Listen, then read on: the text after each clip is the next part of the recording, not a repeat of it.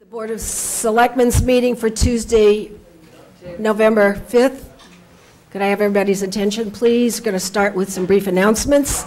The outdoor farmers market is over, but all is not lost. The winter farmers market has begun and will be held on Sundays from noon until 5 p.m. in the Arcade Building in Coolidge Corner. This Thursday at 6:30 p.m. in Honeyman Hall of the main library, there will be a panel discussion based on the book The New Jim Crow by law professor Michelle Alexander, discussing how the criminal justice system has put a disproportionate number of racial minorities in prison and the long-term consequences of this incarceration. Changing the subject, this Friday and Saturday, starting at 10 a.m., don't miss the annual holiday craft sale at the Brookline Senior Center, 93 Winchester Street. Do you have anything you want to add to that, Selectman Daley? Oh, no, this is always fun, and I know they look forward to lots of neat stuff. I've certainly gotten gifts from there. And next Tuesday, the Board of Selectmen will be holding a public hearing on the proposal to add 192 units to housing at Hancock Village under the state Chapter 40B comprehensive permit process. Also next week, on Wednesday in this room, the Brookline Neighborhood Alliance, the Town Meeting Members Association, and the League of Women Voters will hold a discussion on warrant articles that will come before the special town meeting in November. Any other announcements, comments from members of the board? Seeing, oh yes, I'm sorry. No, that's all right. I want to take this opportunity to let the board know and the community know that we are embarking on a citizen survey. As you may recall, last year I proposed within the fiscal year 14 budget the funding of a citizen survey as part of the town's larger effort to quantify performance and to better tailor funding of the town's priorities. And we have chosen to participate in the National Citizen Survey, which is a collaboration between the International City Management Association and the National Research Center Incorporated. It offers a statistically valid and tested survey instrument with questions that are uniform, that allows us to compare ourselves with other municipalities across the United States and for our own community over time if we choose to do the survey over multiple times. There is an option for a few customized questions, and we will take advantage of this, but for this year we're focusing these questions on how we engage citizens in an effort to quantify the preferred methods and characteristics of communications and involvement in our local government. But I did want the board to know so that in the future we may wish to facilitate some more substantial customized policy questions as part of the survey. So just prior to Thanksgiving, 1,200 randomly selected households in Brookline will receive this survey, and we're really looking forward to seeing the results and more formally present them to the Board of Selectmen, the Advisory Committee, and others later this spring. Our CAO, Kevin Stokes, is here if you have any questions about that, but we are going to be letting 1,200 households know that they've been selected and will be participating in the survey over the next few weeks. Questions, comments? Selectman Daley? No. No. Sounds good. I thought I saw your hand up. Okay, then we'll move to the miscellaneous agenda. Oh, no, I actually just had another item, though, I wanted to mention. Go ahead. I just wanted to remind people that this coming Monday is Veterans Day, and there will be the Veterans Day observance at 11 o'clock on Monday, the 11th, in front of Town Hall. Right. Sorry, I forgot about that. Okay, and then we will move to our miscellaneous items, the first being an extension of the noise bylaw waiver originally granted.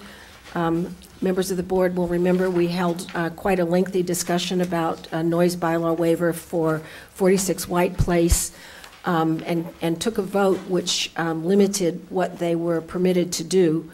And we understand that a combination of weather, perhaps Red Sox and other MBTA priorities have prevented them from completing the construction that was intended, and they've asked for an extension. And I just would like to say for the record that we've been advised by Town Council that we do have the authority to provide a time extension. So are there questions from anybody about this? I think we pretty thoroughly discussed it before. No? Do you have anything you want to add to what I've said? No? If it's approved, then no. Okay, all right. So, November 7th is the date. right. What I can tell you is that we're allowed to extend it through November 7th, which is Thursday. Most likely that will be good if the T. Okay, if the cuts T us cooperates off, then and it yeah. doesn't rain, I got it. Right. All right, well, I suppose worst case is we might have to do it again. So, members of the board, you all understand what we're being... But if it, worst case, they would have to be back here next Tuesday. That's right. So are we limited to Thursday? Can we be a little more flexible? I'm not prepared to say more than what I was given by town council. Okay, just asking. I think, I think that was what was requested. I think that's why Okay. she responded with that date. okay, so Is that what town council requested? Because that's not what I requested. that's not what you asked for. Said that said the T is granting, Well, what What's the T giving The you? T's allowing us for sure this week, Monday, Tuesday, Wednesday, Thursday. And then after that. we Okay, have to so go- in fact, that's why she said the 7th, because that's Right. what the T That's what agreed the T's to. allowing, but they're not saying up only then. They'll give us more if for some reason they've canceled us. They'll just keep giving us a day here and there, but But what was, just to clarify, what was noticed in the calendar, and therefore what the abutters, if they Yeah. chose to See the calendar. see the calendar and participate in this, had notice of, was November 7th. Okay. So let's say we regret that we have to put the limitation, but we do now understand that we have the authority to extend the waiver. And so with good luck, you will not come back, and with bad luck, we will extend the waiver. How's that? sounds good. Thank you. Okay, all right. So I move that we grant the application of owners of 46 White Place, Brookline, for an extension of the noise bylaw waiver originally granted on October 22nd, 2013, after a public hearing, and extending the terms of such waiver through November 7th, 2013. All in favor, please say aye. Selectman Daley? Aye. Selectman Benka? Aye. Selectman Goldstein? Aye. Selectman Waschinsky? Aye. Chair votes aye. Good luck. Thank you. And next, we have some interviews, and the first person is Valencia Sparrow. Welcome. I see you've brought your assistant. Yes. Well, we're pretty much a team. We are a team. So, Larry's just Excuse standing me. with me. No, Larry's standing with me in case I lose my balance. okay, sorry, didn't understand that.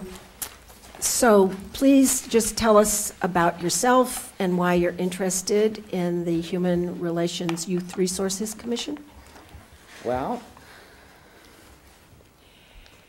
would you like? The short version. Sorry. Educational? Oh, a short version. Okay. Well, I'm interested in the Human Relations Commission because of the diversity in Brookline. And where I live is Coolidge Corner, and it's extremely diverse. You walk down the street, you hear at least 8 to 10 different languages.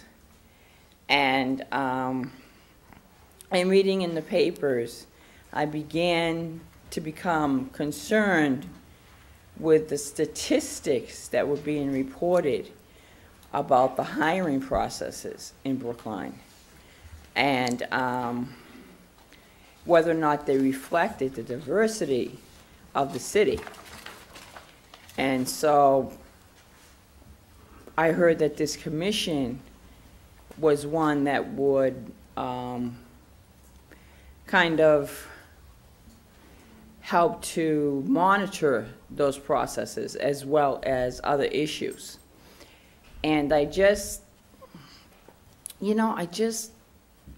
I love the city. I've been here for about 17 years, and I just want to see it united.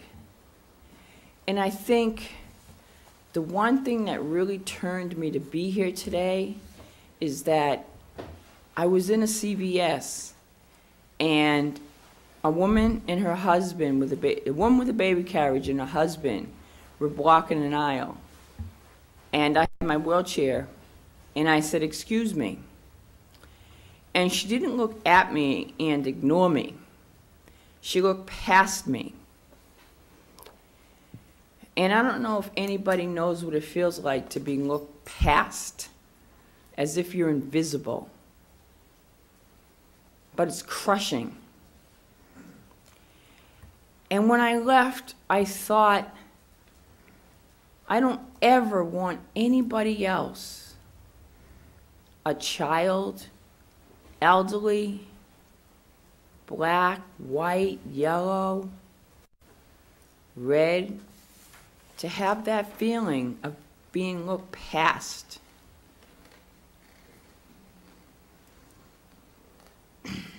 I'm getting choked up now. Oh, please.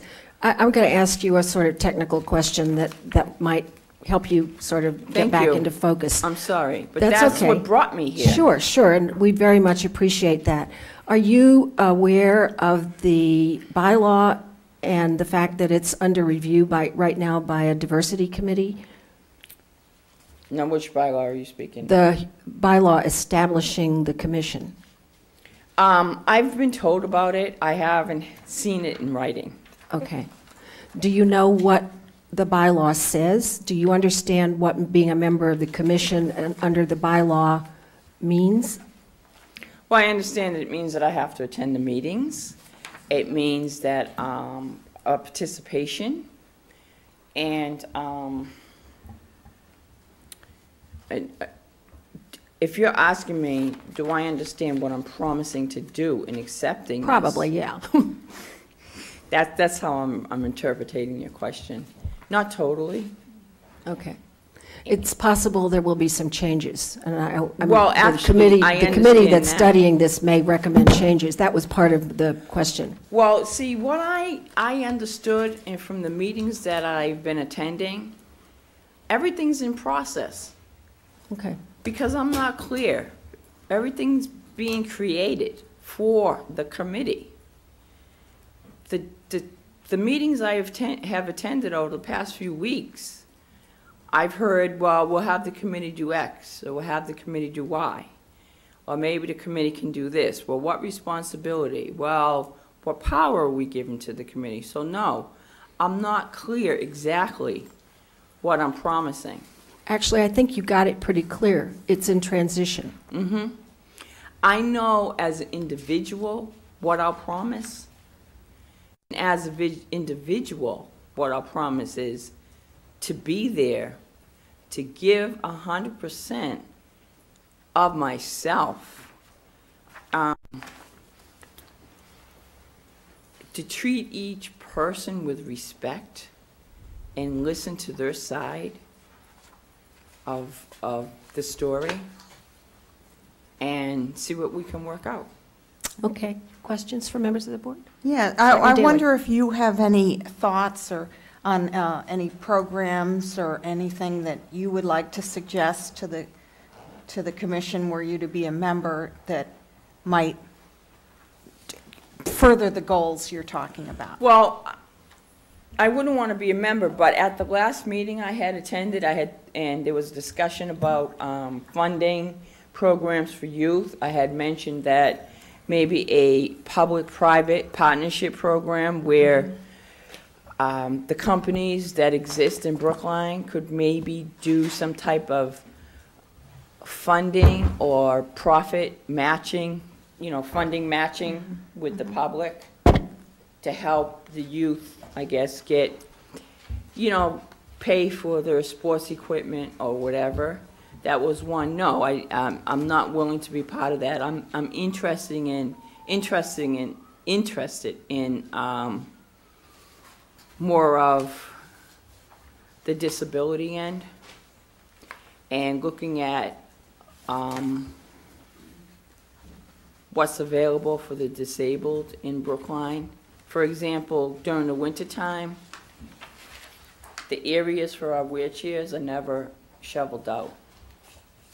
So even when it's not snowing or after a storm, a couple of days after a storm, we're still not able to travel on a sidewalk. We have to use the street because there's no way for us to get off the sidewalk.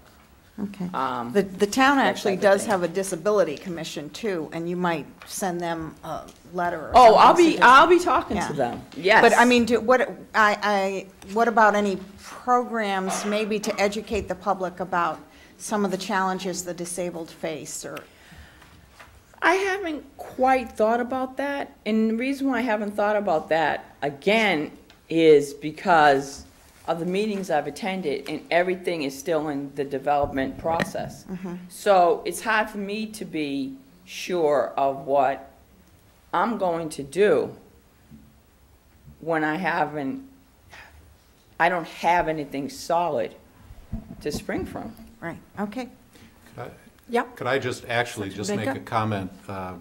Thank you for applying, and I just wanted to make a comment about your concern about the shoveling of streets and so Boy. forth. I shouldn't have said. Yes. The Commission for the Disabled actually has sort of a standing process with the Department of Public Works, and one of the commissioners of the Commission for the Disabled meets with Andy Papasturgeon, our DPW commissioner, and meets with Kevin Johnson, who's responsible for highways. And the town actually has made a real commitment to getting the crosswalks and the ramps and so forth cleared out. And if there's an area where that hasn't happened,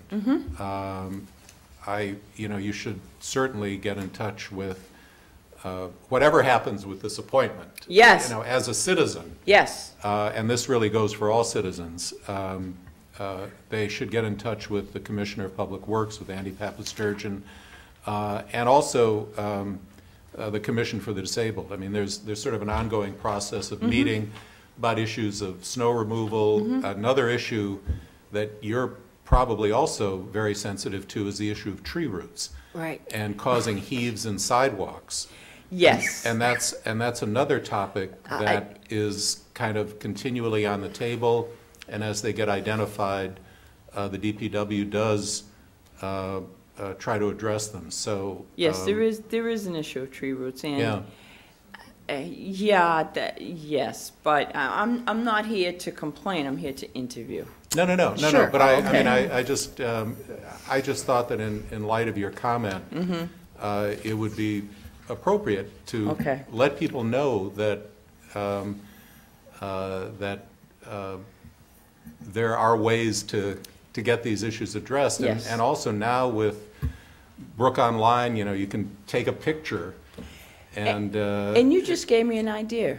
it goes, You just gave me an idea that the question was, what could I develop or commit to? And that is developing a program where people could become aware of ways to address the issues that they find troubling for the differently abled. That's great suggestion. great. Not only differently abled, but women with baby carriages too.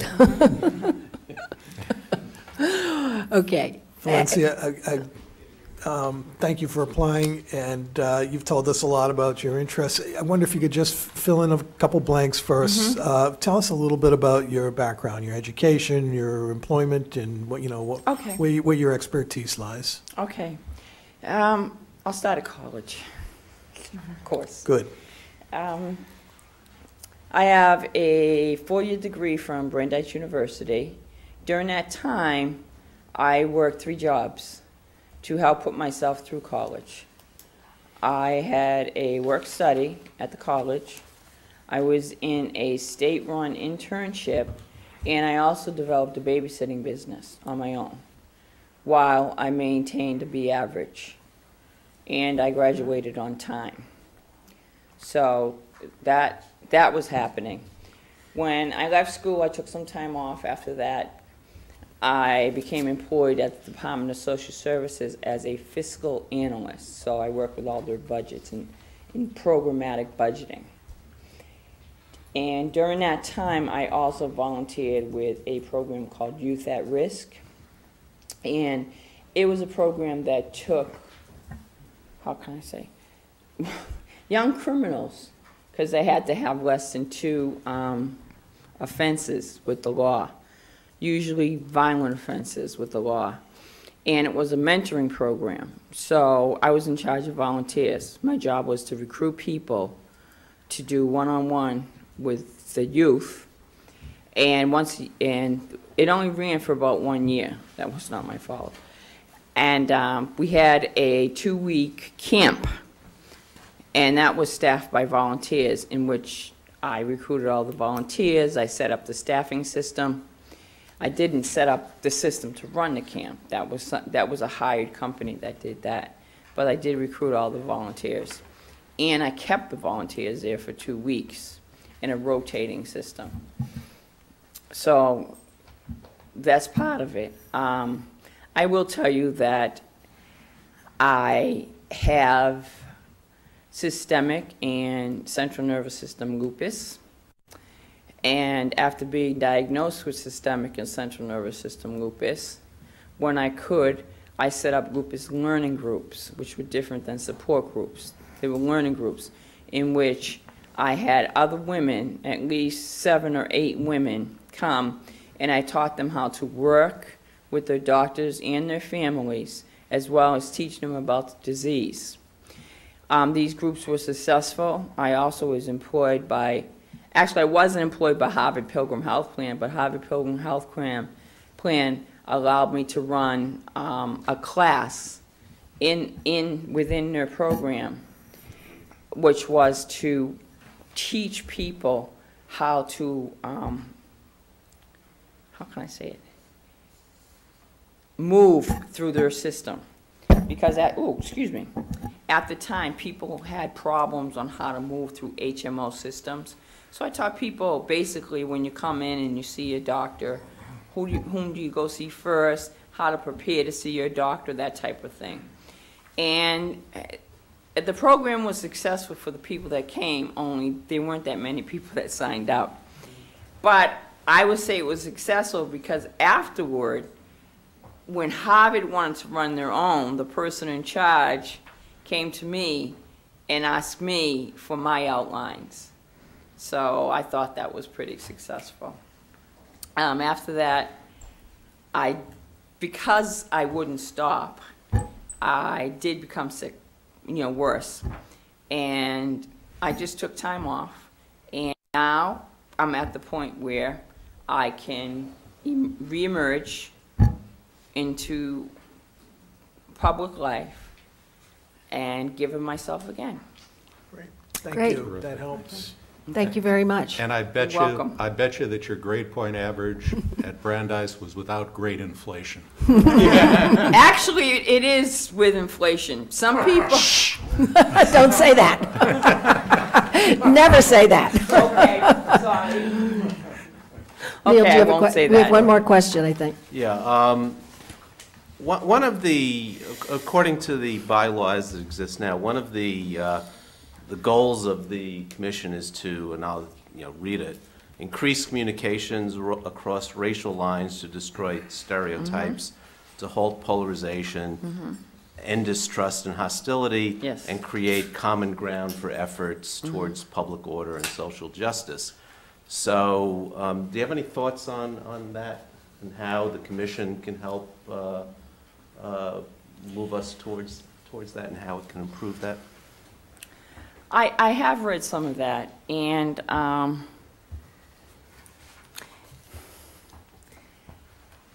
don't want to say anything wrong, but my biggest, my whole thing is action, and so my biggest thought when I read that was that I would rewrite this to have more words of action in. So I would put, yeah, you do create, but in the creation, what does that mean? What action does creation mean? I meant to tell you I have very little short-term memory, I'm sorry. So I usually tape things and write things down.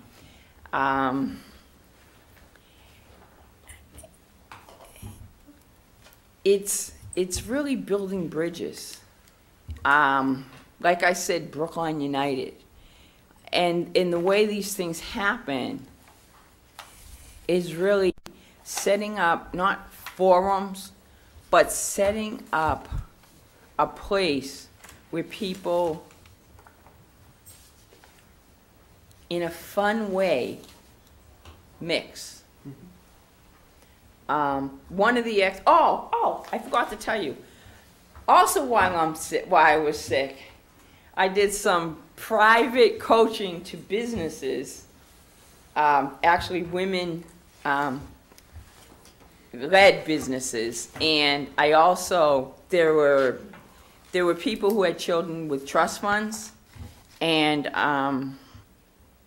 you know, after the children graduated, they didn't want them to just blow their money, so what they did was they hired me to, I hate the word coach because it's so misused now, but basically coach your child, not in finding a job or finding a career, but in discovering what they really wanted to do in life. And I did that with a couple of people. Like I said, I got sick again. And one of the young men now has his own business, is happily married, and he's doing quite well. I'm so proud of him. So, and the other person, he's doing good too. And he's sworn to be a bachelor, so. But these, you know, it's just that there's like so many little things that just come in and out, in and out, in and out, that that I would do. Sort of like I go down and I get back up again, I do a little thing, and then I'll go down and I get back up again. And no, this is not one of the little things that I'll do when I go down and get back up again. Just so you know. But one of the exercises I did with the women was, and these women fought, they were all managers of 5 different stores. So I got them in a room and I took 5 different puzzles and I mixed them together. And I gave them all part of the puzzles. And I told them they could not speak to each other, but they all had to put together one puzzle. And they had to trade the pieces. Now, each group had to first find a leader and a person to put the puzzle together and one to sort the puzzle. So, by the end of it, they were working together as teams. I don't know what they were calling me, but they were working together as teams. And don't take my idea. No, I'm teasing. But those are the types of things, those are the types of games that I see myself, or I see us taking different races, you know, which is a little different than finding somebody that, you know, slept in a sleeping bag, you know, that type of thing. It's like, it's action, it's something. But then after that, there's a series of questions that bring awareness to how a person thinks. Like, what names did you come up with for the person that wouldn't trade you for the piece? And they start thinking of all the swears they had in their mind. And you say, you see, this is what you call a person when you don't get your way. And those are the kinds of things. And that's what I'd like to see have happen. And it may not happen with the whole city, but if we can get a small group, and that small group gets bigger and bigger, and yes, it might start with the teenagers, because children are so powerful in teaching their children and their parents. I mean, with Breezy, children know more about service dogs than their parents. So that's what I have to say. Okay. Great. Thank you. you. Thank you Thank very you very much. much. You're welcome.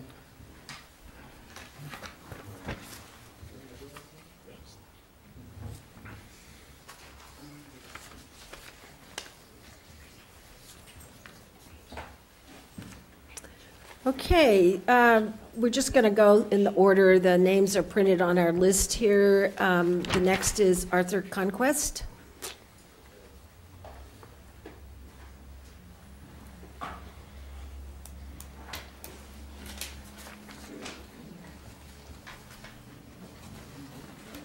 Good evening. Good evening, welcome, and we'll start with the same sort of General question, why are you interested in the commission? First of all, Arthur Conquest, 115 Tappan Street, Brookline. I do want to say something before I talk about why I'm interested in joining the commission.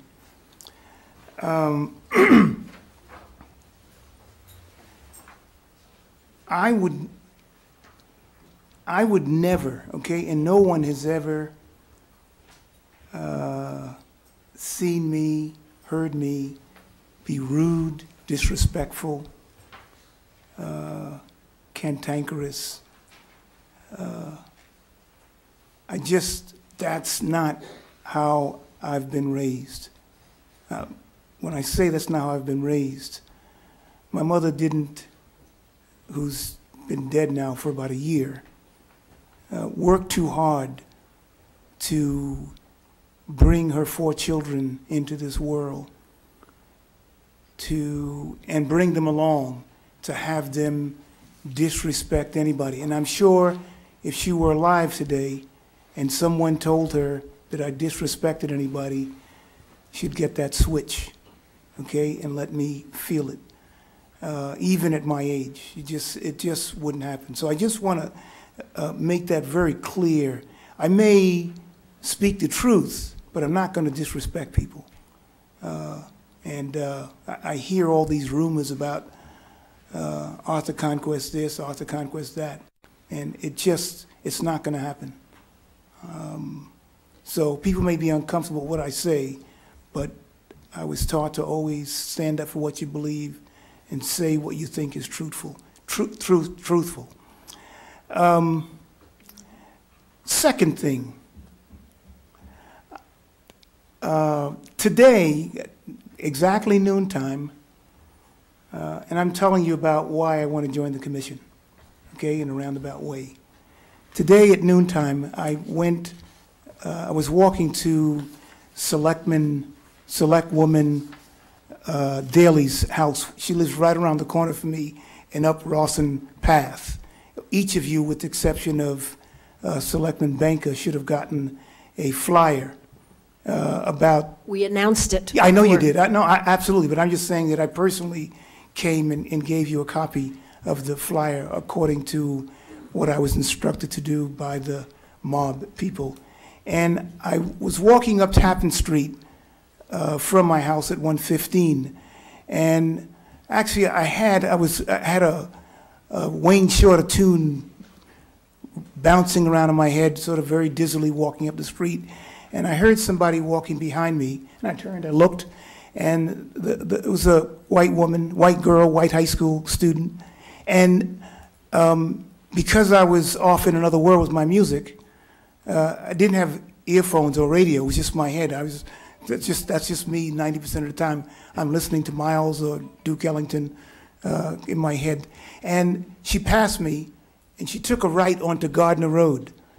And to get to Rawson's Pass, I had to take a right on Gardner Road.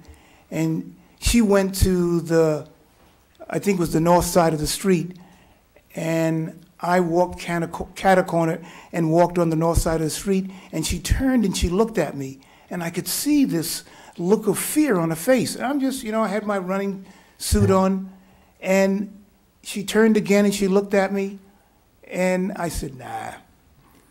And she turned the third time, and I said, this can't happen. And she then made an about face, and she turned and she walked on the other side of the street, and she walked back down Gardner Road. And I said, Brookline, 2013. I said, maybe I should call the police or something, because nobody would believe that this is happening in 2013. It's unbelievable that I'm walking down the street and someone thinks that I'm going to, at 12 o'clock in the afternoon, that isn't how we should be living. I feel sorry for her. It's sad. And there's a lot of work that has to get done in this town in terms of us learning to treat people as human beings. It happens all the time. And I'm wondering how we can go about the business of solving this sickness. It shouldn't happen. That said, I think that I know the Human Relations Commission is one of the agencies in town where I think we can begin to make a dent in this problem. Now, Larry Oney, myself, and Rita McNally went to Newton about 10 years ago, and we sat at meeting after meeting and watched them go through a process where they did exercises with the whole town in terms of addressing racism. And they have a black mayor now. But we watched the process. Am I right, Larry?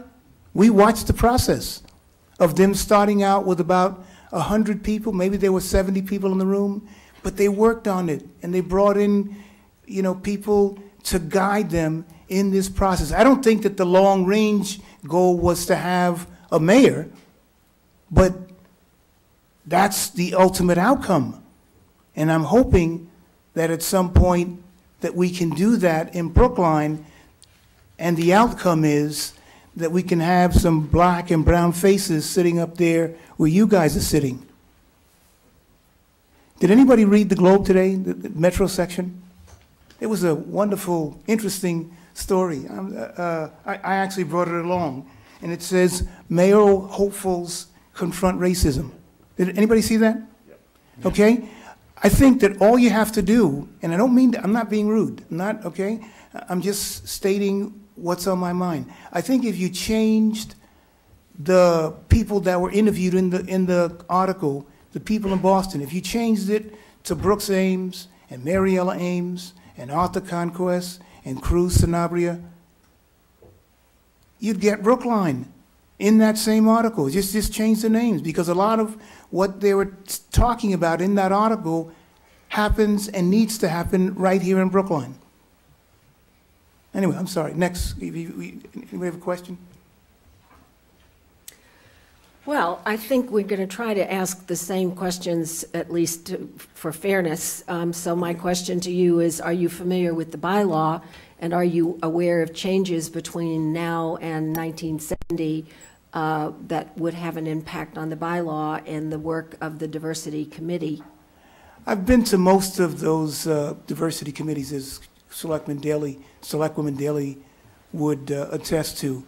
And so I've been watching the process in terms of how that committee has been looking at the bylaws and what they think might have to get changed, and how that might affect, maybe it might affect who is on the commission. Okay. Other questions from members of the board? Selectman Daly? Yeah, I want to give you a chance to respond to this, because you started out by saying how you treat people with respect. Mm-hmm. And I saw an email from you on the Town Meeting Members Association listserv thing not too long ago, in which you suggested, because you didn't agree with a statement someone had made, that they were more like a house slave than a field slave. Did you think that was being respectful? Sure. I mean, when I say that, I was quoting, wait a minute, hold on one second, and I'm going to answer that. I was quoting Malcolm X. And I have studied very, very long and hard the system of white supremacy, racism. It's not like I'm speaking without any educated knowledge about how that system works. And I think that, I know, the greatest stumbling block is how the system gets privileged or black people who think that they should or they can get something for themselves if they are compliant, if they are subservient, if they do as they're told, and they will be treated differently than any other black person who maybe doesn't have that advantage. There is something called the talented 10th, okay? And they see themselves in the vanguard of the black intelligentsia. And I've heard black people say, you know, if you're black and you go to Harvard, you should get some sort of special card so that the police won't stop you. I've heard that. I've heard that from educated black people at Harvard. So that's what I'm talking about when I make that statement. And I know that kind of relationship still exists in terms of how people, one black is pitted against another, and how one black is treated and others are not. Other questions? Yeah, I actually do have one question. In your application letter, giving some of the reasons, you said, I think referring to the diversity subcommittee of the Human Relations Youth Resources Commission, that it's your kind of group, and I strongly believe they have the potential. And you talked about them giving up their Saturdays for 3-hour meetings and Sundays for 4 meetings, or I don't know, 4 meetings or 4-hour meetings, plus their regularly scheduled once-a-month diversity subcommittee meetings, as well as the regular HRYRC meetings. What were these Saturday and Sunday meetings that you were talking about? There was a warrant article that was submitted, I think it was last spring, Articles 9 and 10. It was one by Selectmen and one by that diversity group, of which I participated. And a lot of planning went into that.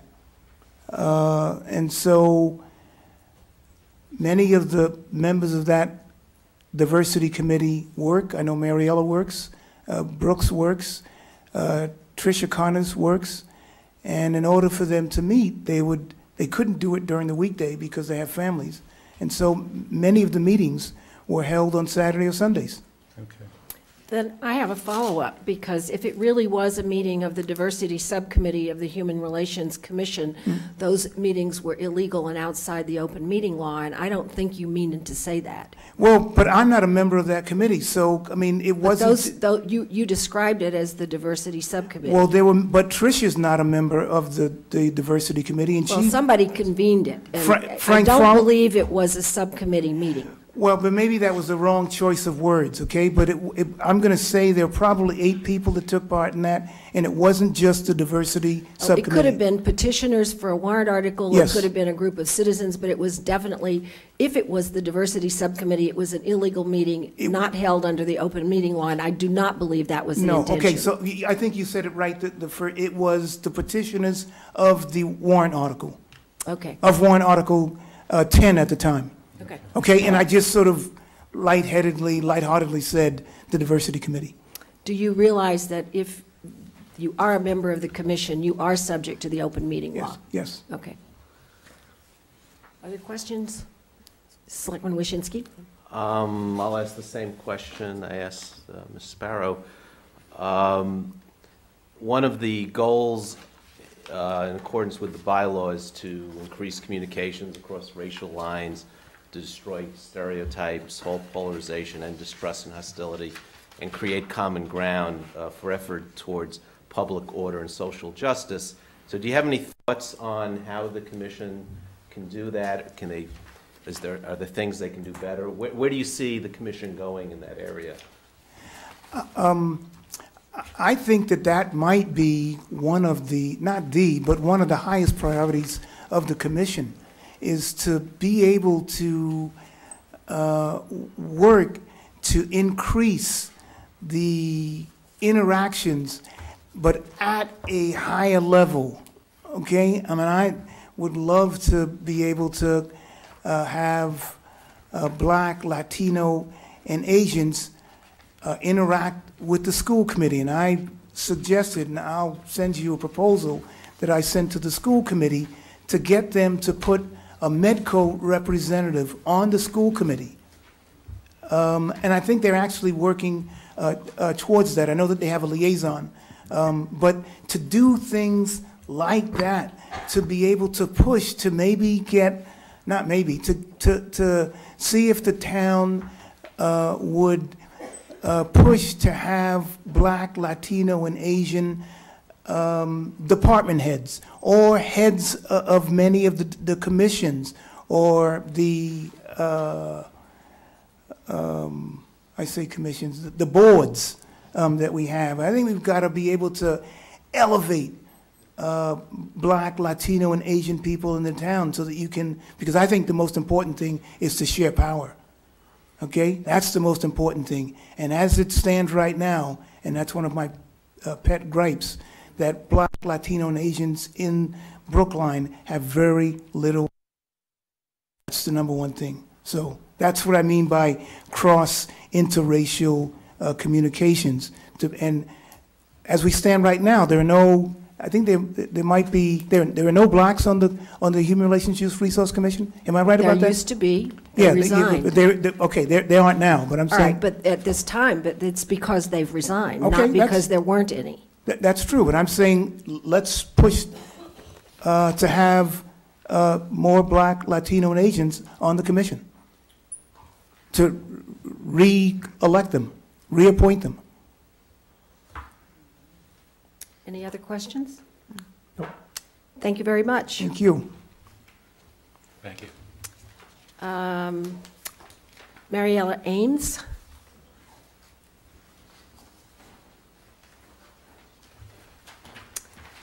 Start with the same general question. Why are you interested in being reappointed? And since you're a sitting member, can you talk about accomplishments that you would like to mention from your experience as a commissioner? Well, I would like to talk about accomplishments.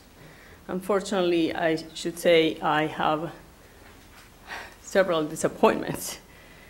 But the biggest one to me, in responding to the question of why I'd like to continue to be a member of the commission, is to work on, first of all, acknowledging the need for the commission and acknowledging the problem from the top.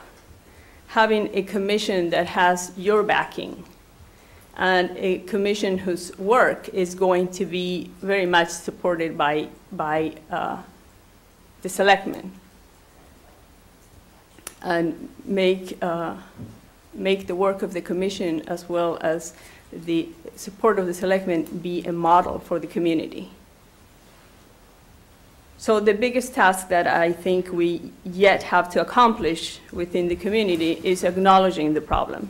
And the main problem, in my view, is our lack of diversity, is the issues of race relations, complaints of discrimination. We can talk about education, and that is part of the tasks that the commission has, and we have to work on that too.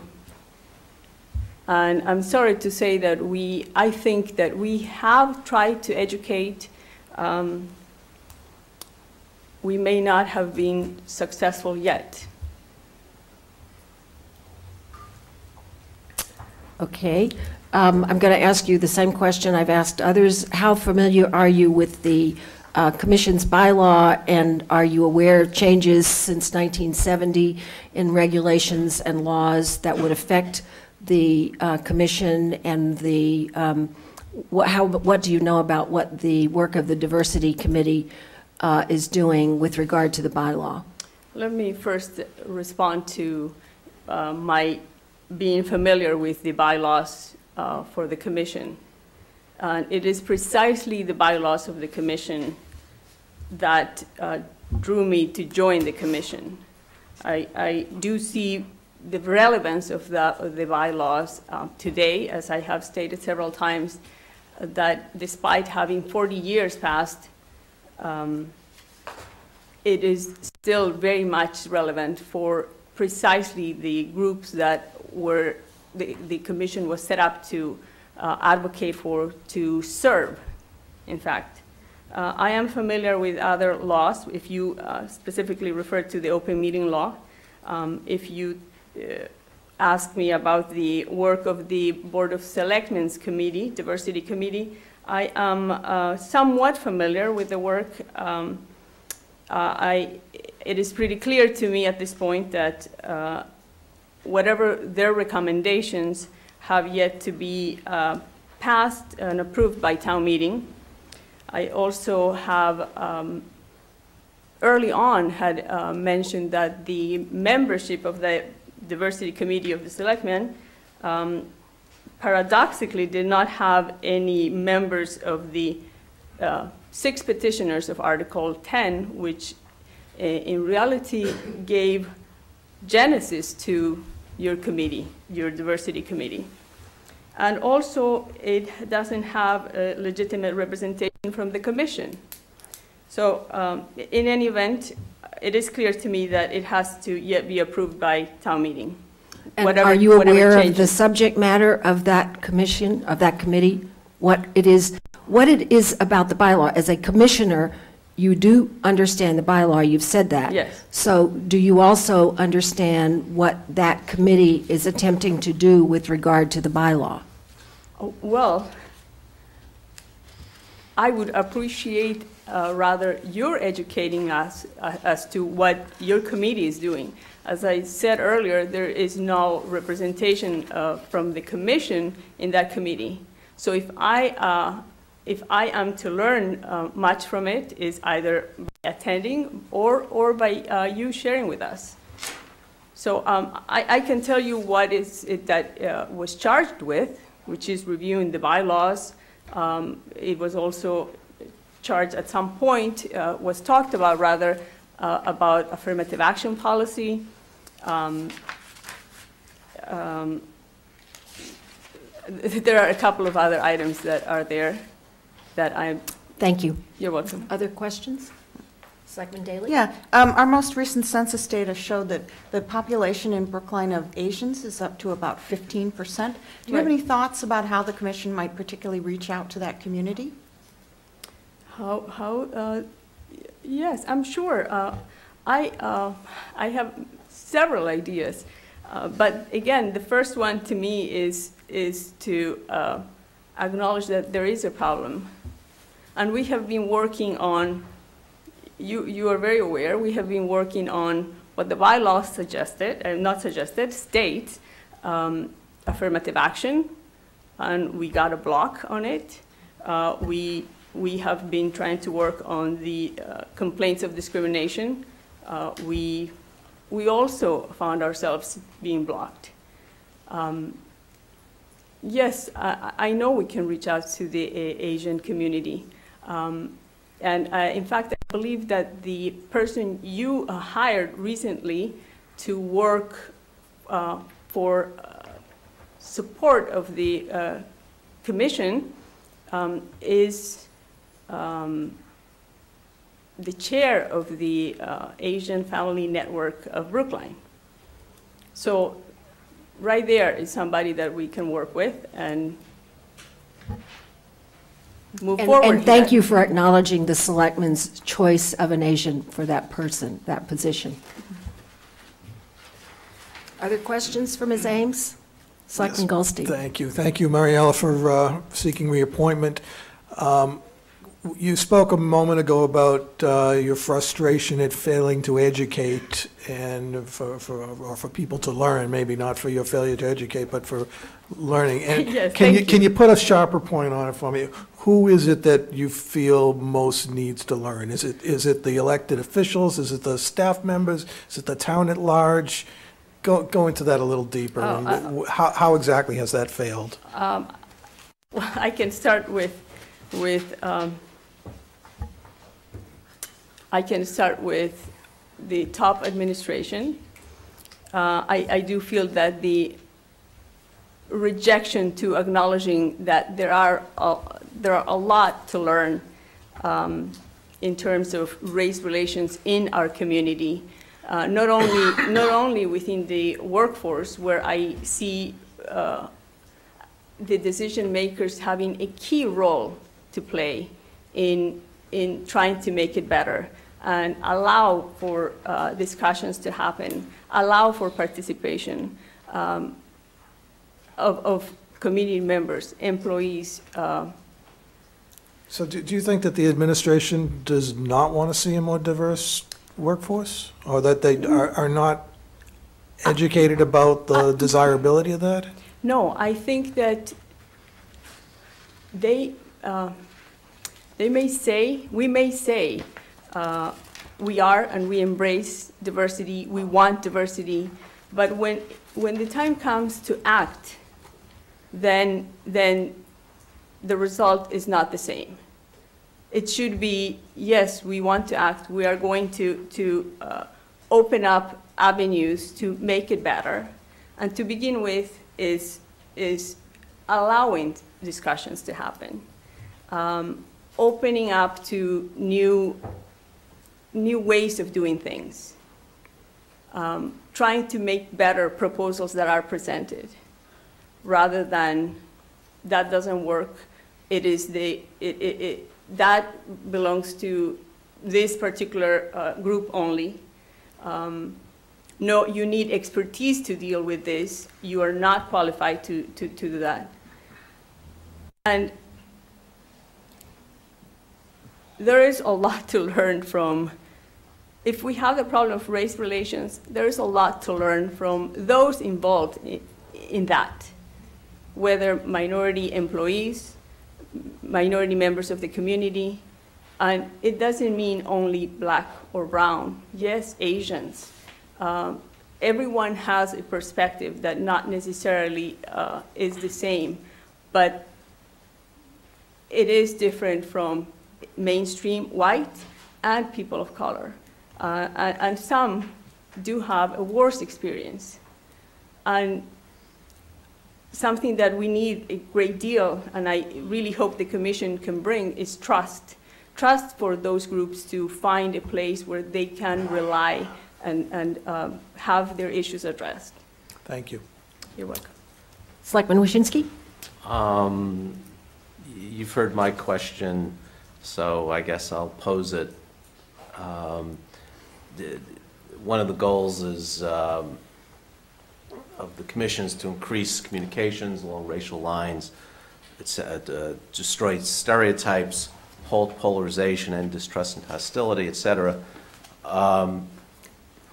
Do you have thoughts on how the commission can improve in that area, and areas, and thoughts on thoughts on how they can do how the commission can do it better? Well, the first step would be for the commission to have a massively diverse membership.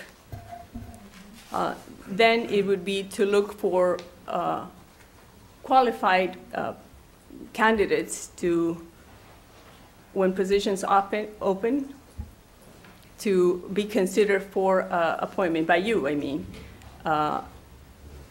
So that we not only do we increase visibly the diversity of our workforce, but we also send the message that we are we welcome different perspectives, different people. It is in the modeling and in the seeing where things will then follow. And you understand me when I say things will follow. Other questions for Ms. Ames? I'm sorry. I'll let you, if you have any questions. No, don't think so. I just want to, as I say, thank you for the interview. I do want to repeat something that I said at some point in the many meetings. I would not be here if I did not have it clear that there is a need for a commission to exist in Brookline. And I do believe that with the recommendations that the Selectmen's Committee may make, I believe that still the need for a commission will be there. And when I say a need for a commission, I mean specifically the aspect of race relations will be there. I thank you again. Thank you. Thank you. Ms. Vanderzeel.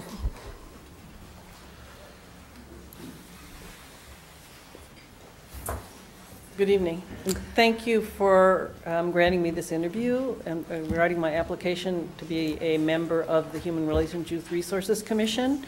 I appreciate being able to talk to you. I've been a resident of Brookline for almost 30 years now. My husband and I have raised 5 children here. They've gone through, 4 of them have gone through the Brookline Public Schools, and I feel I owe a debt to this town for the wonderful schools, the safe neighborhoods, the other things that we've enjoyed about this town. I haven't been active in many town things until last year, and the reason for that is last year I retired from my position at Harvard Vanguard Medical Associates as an obstetrician and gynecologist. So between that position and raising 5 children with my husband, little time was left to devote to town activities. As you know, an obstetrician is often up at night and has very peculiar hours. But since retirement last year, I have been involved in multiple areas now of volunteership, between anywhere from the food pantry here in Brookline to the VU School of Medicine as a volunteer instructor there. And in May of last year, I was elected to town meeting as a representative for Precinct 15 and re-elected this past May. And oh, I neglected to tell you, my name's Cornelia Vanderzeel. I live at 100 Walcott Road. I think we knew that already. Yeah, you did. Okay. So, I have I have read the bylaw 3.14 regarding the current bylaw, and I understand and have been to the meetings of your committee on diversity, equal opportunity employment, and affirmative action, as well as having attended meetings of the Human Relations Youth Resources Commission, some where there was a quorum and some where there was none, so there was no meeting, and also of the diversity subcommittee of that particular commission. So I come to this with qualifications that are probably very different from most of your applicants by nature of the work that I have done through my life. I mean, you have my resume, so you know what I have been involved in. I've had a longstanding passion and interest in the issues of social justice and discrimination. And through my work at Harvard Vanguard, and prior to that at Kaiser, I was a member of and sometimes chair of a quality assurance committee. This is the committee that does peer review of issues where potential problems with quality of medical care are discussed in a protected environment. I've also been chair of the Concerns Committee at Harvard Vanguard, which is essentially the Patient Complaint Committee. So I've dealt with those sorts of issues. And am very, very aware of the principles of evidence-based medicine. And I would like to use some of that same interest in evidence-based to address issues that the Commission may face. As an OBGYN, I've helped many women and their spouses or significant others face some very difficult issues and try to navigate their way through these problems. And so I hope to use all of these skills to address some issues of discrimination and injustice that I see in this town, which I love dearly. And as I say, I have a debt of gratitude to pay to this town. I want Brookline to be a town where all the residents and the employees and visitors feel empowered to raise their voices for the betterment of all of us. So because of that, I ask that you appoint me to this commission. And I am aware of the flux that this particular commission may be in, but I think that I can provide a perspective that you will not get from a lot of other people in town to this commission. And in terms of Selectman Wyszynski's question about what I'd like to do. You're not going to let us say anything, right? Well, I've listened to. Do you want, That's okay. No. Sorry, it's typical. Actually, we usually say to the last person being interviewed, we're not going to bother to say anything because you've heard it all already. Go ahead. Yeah, one thing that I have been thinking about, and when I went to a meeting a while back, I don't remember when it was probably last year sometime, of the commission. The meeting was not held in town hall, and I would like to see the commission go out to the community and meet in different meeting places around the town, and not only do that, but also publicize this so that people who live in those areas will come. I mean, I can see I live in South Brookline. That's not really considered Brookline by a lot of people. So I'd like to see us meet at Putterham Library, say, one evening on a Monday or Wednesday when they're open. Go to some of the public housing, senior housing, and be sure that people there know that we're there so that they can come forward. I would like to see this commission be open to concerns that people in this town have dealing with issues of race and other issues that they may see as unjust. I'm always looking for ways to make things better. So. All right. Are there any other questions for members of the board? I think she covered it all. You pretty much got it. Thank you. Okay, thank you very much. And now we are going to move to the next item on our agenda, which is to consider an appeal from petitioners under Section 4, Chapter 317, Acts of 1974 as amended, of the vote of the Transportation Board on October 3rd, 2013, to defeat a motion to relocate the new Route 66 bus stop inbound, that is to say, southbound on Harvard Street at Coolidge, Street, to return it to its original location, which was defeated by a vote of 4 no to 1 yes. We have a petition which has been signed by more than 20 registered voters, which is required under the Act. And pursuant to that Act, by a majority vote of the Board of Selectmen, a majority vote of the Board of Selectmen is required in order to overturn an action of the Transportation Board. So this is a public hearing, and I just want to give everybody some rules because clearly we have a large turnout. We're going to hear first, for background, a summary of the Transportation Board's deliberations and decision. We'll ask if there's a representative here to speak on behalf of the MBTA. We'll hear from the petitioner, Mr. Rabinowitz. We'll also hear from affected abutters who may not be residents of the town, and we will hear from residents of the town. We will not hear from folks who are here in support but who are not residents of the town. This is a municipal judicial matter, and you may submit comments in writing. We have received some in writing, but you are not going to speak tonight except as an affected abutter. So, moving forward, who is here to speak on behalf of the Brookline Transportation Board?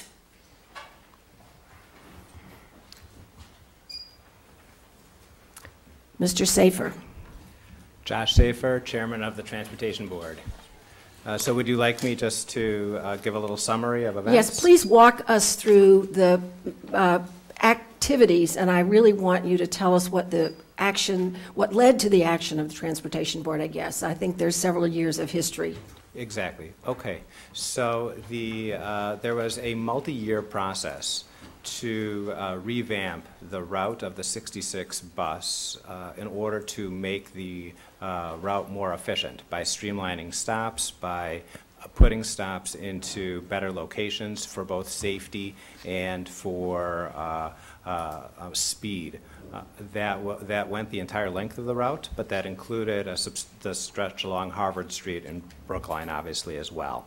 There were numerous hearings generally and specifically by our Public Transportation Advisory Committee, PTAC, which was formed in part at that time to take advantage of things like this, and this was the prime example and their primary activity, in fact. I think we've, depending upon how you count, I've heard counts of 20 to 50 public hearings and meetings that went on over several years on this subject. The MBTA held hearings as well. We on the Transportation Board, with each iteration by PTAC, held our own discussions of those iterations before they transferred them to the MBTA, for example, and then finally the signing off on the final proposal. There was controversy in terms of routes that were removed, and therefore there was much publicity with regard to these meetings, so that beyond our public noticing, there was publicity in newspapers, the Tab at the Globe specifically. The final decision for this, for the streamlining, for the moving stops and such, took place in the spring of 2012, and the MBTA then had a specific budget for enacting that proposal, with the monies running out in September of 2013. The process was such that they quick scrambled just over the summer and into September to finish up some of the specifics there, and that included moving the stop that's in question tonight, the one inbound towards Boston, that is, or southbound, depending upon how you want to think about it, on Harvard Street. All destinations lead to Boston. I guess so. Toward the Dudley destination. Right? From one side of Coolidge, from the Brighton side of Coolidge, as it were, to the Coolidge Corner side of Coolidge Street. And that's when the complaints that are before you began and came to us. We heard discussion at the next Transportation Board meeting that we were able to assemble. The Jewish holidays proved to be a bit of a conflict as well, and so the next meeting that was logical was in the beginning of October. And we heard the concerns raised by the owner of the boucherie and various supporters and customers and such.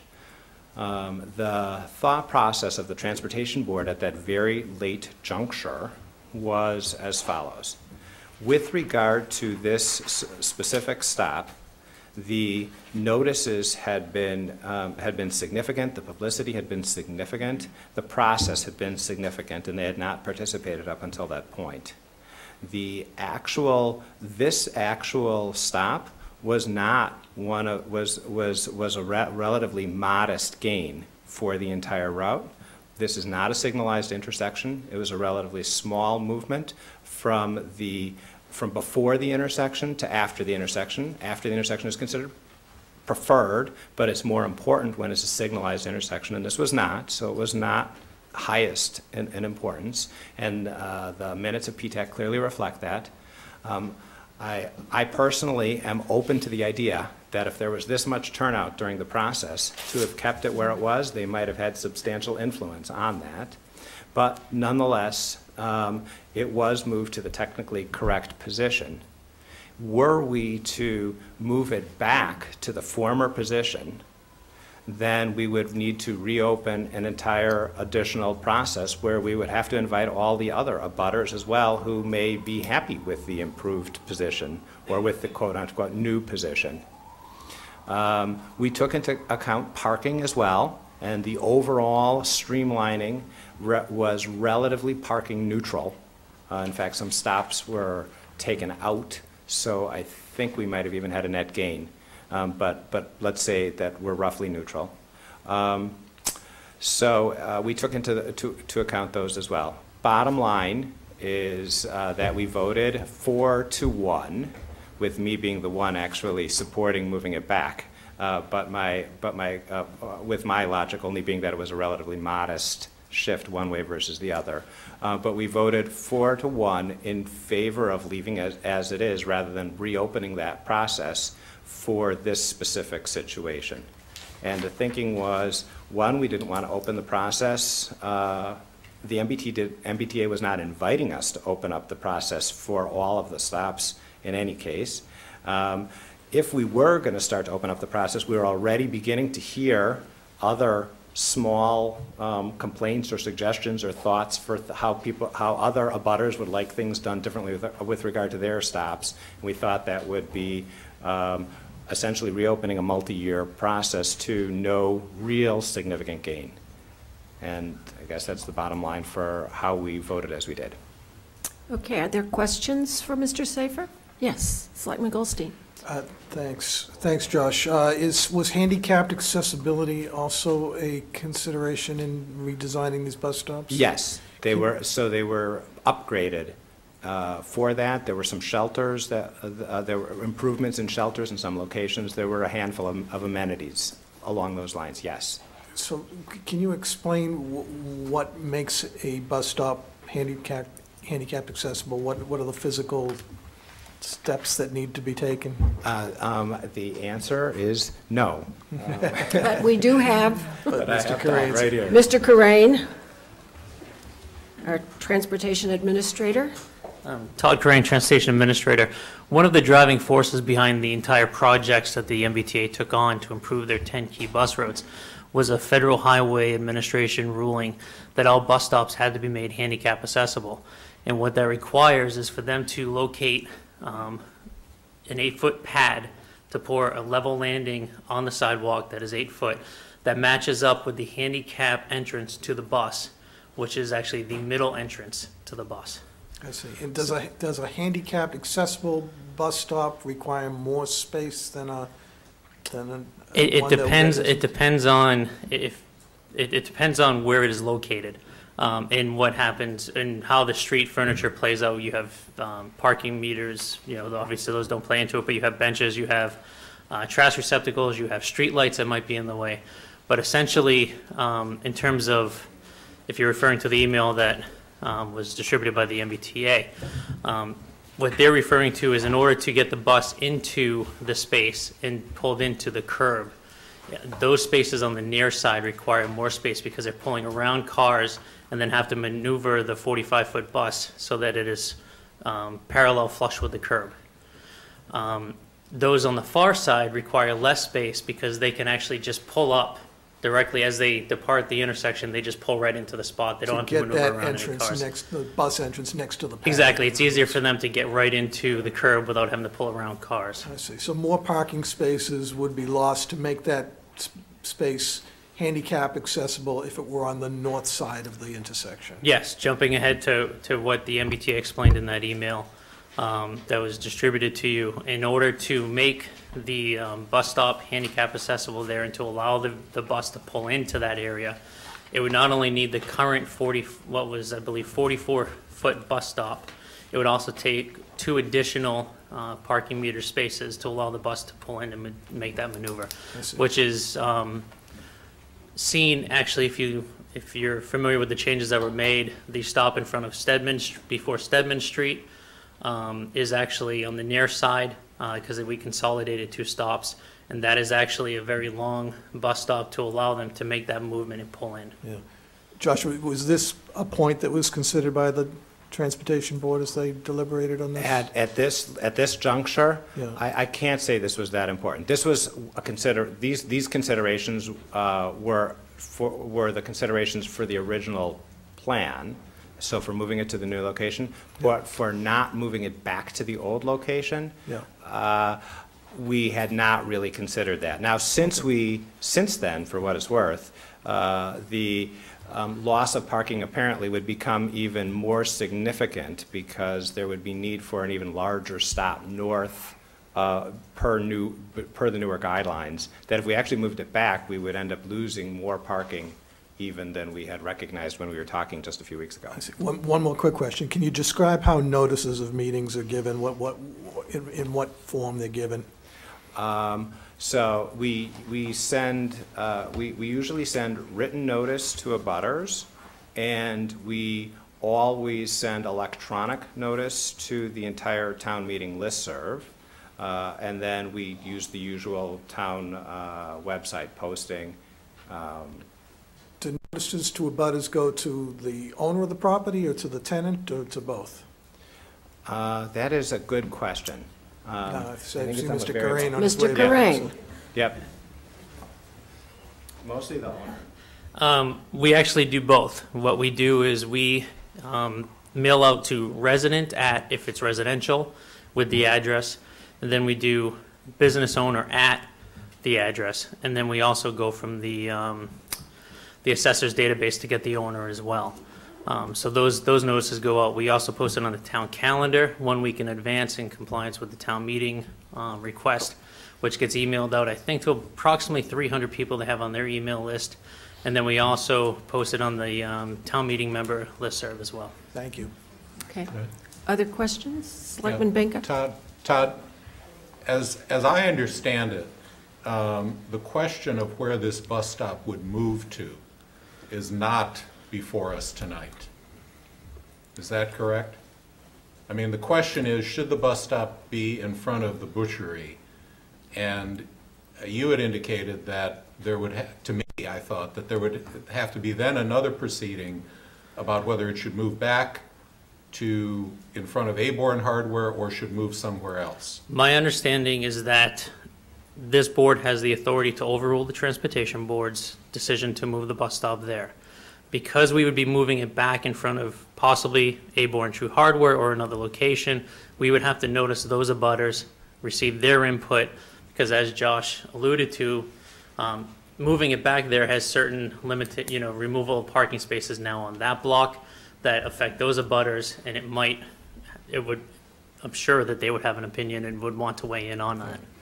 Yeah, I mean, this letter from the MBTA or email from the MBTA, as I understand it, is not, I mean, that is a determination that has not been made by the Transportation Board, and that is not something that's before us tonight. Correct. The MBTA could not be here. So what they did is they sent that email giving their opinion on explanation why they favored moving it in front of the butchery and the impact that might be occurring if we move it back to their old location. What's probably a really crazy question, but what if it's just eliminated totally? No bus stop? You would dramatically reduce the level of service for bus riders in that area. But you'd reduce the stops, which I gather was one of the goals of this analysis. Well, it was many different goals. It was to streamline service and to improve service and to make it more regular. And one of the goals of the working group and of the MBTA was to create stops within a certain reasonable distance that would attract, the clientele. If you were to eliminate this completely, I believe, and I can go back to my notes if you want, but from the stop before it to this stop, it is, I believe, over 1,000 feet.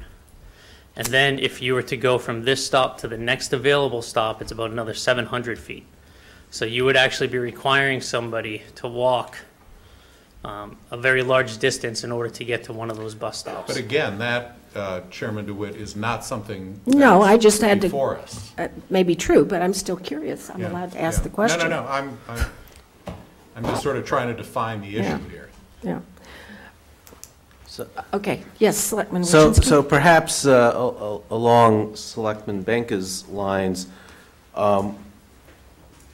when you say it would be reopening the process, Josh, would it be reopening just this process or kind of the whole plan? From well, a couple of things, I guess. From our perspective, only in these couple of blocks. I can't envision how we would reopen. That to me would be just extreme, and the amount of time and effort put in already. To just go back and revisit all of that would seem quite wasteful. Further, then the second point is the MBTA was very engaged in this process and supportive, and we were very aligned. So I can't, even though I say we would reopen the process, that's even assuming that the MBTA would sign on. I have a suspicion that because of the controversy on this specific stop, we probably could have sway. But certainly over the entire route, no. Second question is, would there be a fiscal impact to the town if we were to overturn the decision of the Transportation Board? Yes, it would be modest. The signs and the meters would all have to be moved back, essentially. On our dime. Basically. On our dime, yep. Other questions for the Transportation Board? Seeing none, I will formally ask, is there someone present who will represent the MBTA? And I believe the answer to that is no one could be here. We did receive an email, which for the record, I will read. It says, we recommended the relocation of this bus stop to this location to improve pedestrian safety at an adjacent crosswalk and to reduce the overall loss of parking spaces. Making this bus stop handicap accessible requires that it be lengthened, and this takes away parking. The relocation would actually reduce, in other words, putting it in its current site, would reduce the adverse parking impact. But it also says we would be okay with going back to the nearside stop, except that it should be clear that nearside stops need more length and the previous one was too short. Therefore, moving back would take out 2 additional parking spaces in addition to using the previous bus stop location. Because the town had conducted its own substantial public outreach process, the MBTA held only one public meeting that covered this stop in February of 2011. However, MBTA appeared twice before the TAC to refine our recommendation. Okay. So could I just ask one question? There is a hydrant in front of Aborn Hardware. How many parking spots have been put back in?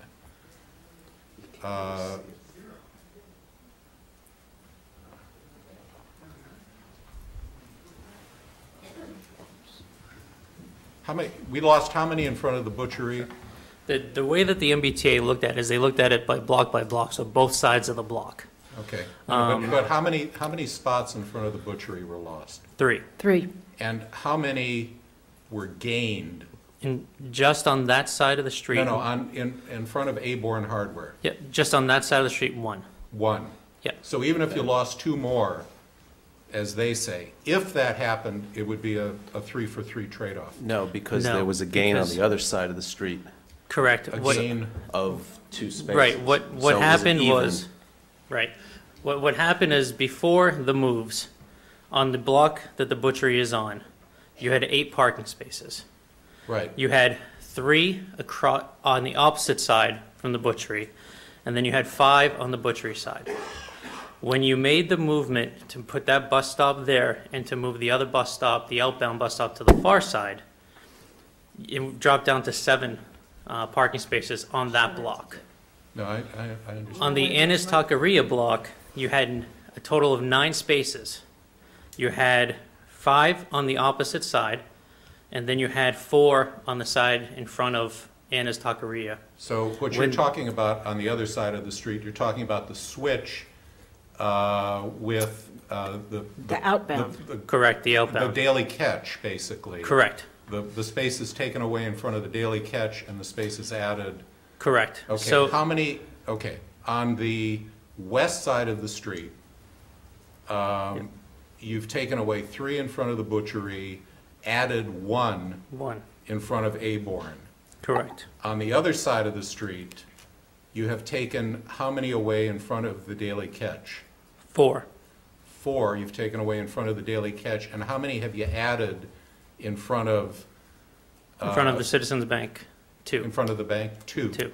So you have from 8 to 7, and then 9 dropped to 6. You know, that almost, and that's on the far side of the intersection going toward Alston. You've taken away 4 spaces. I mean, this almost to me says you ought to flip that back also. If you flip back that back, you also will have to eliminate some of the spaces on the near side as well. Yeah, but you've taken away pull in. 4 and only added 2 back on the Alston-bound side. Right. The way it works right now is you have 7 on the butchery block, 6 on the Ennis Taqueria block. If you were to flip the bus stop from the butchery back to Ennis Taqueria, the butchery would now have 10 on their side, and Ennis Taqueria would have 3 on their block. You're talking about both sides of Correct. the block. I mean, Correct. This may have to go hand in hand with flipping the stops on the east side of Harvard Street as well. That would have to be referred back to the Transportation Board because that action was in April of 2012. As you were saying, though, defining the issue, I don't think that one is really before us. Yeah, no, but I mean, I think,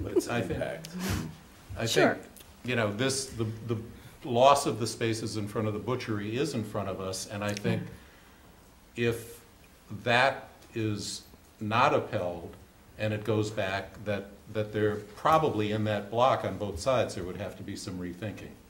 Okay, I just don't want to redo all the work that they have done already. No. All right, we ready to move on? Then I'm going to invite the petitioner, Mr. Rabinowitz, to come forward.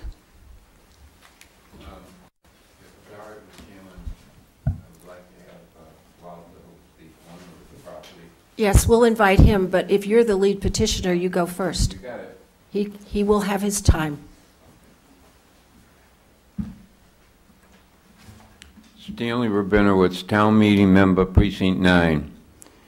I just want to go back into history to the point of knowing this location, I think, more than the Transportation Board do. But again, I want to say one afternoon I was sitting down watching television, minding my own business, and I want to excuse myself in front of all the rabbis here because I should have been learning and reading the Bible. But the point was, while I was sitting down, minding my own business, my wife comes in with a pad of paper, and she says, I have signatures that you're running for town meeting. And I said, what? She says, yep, I got all the signatures you're running for town meeting. She went down right away and had photographs made with little cards. On that little card, it said, Stanley, my first name on top, it said, more help for the elderly.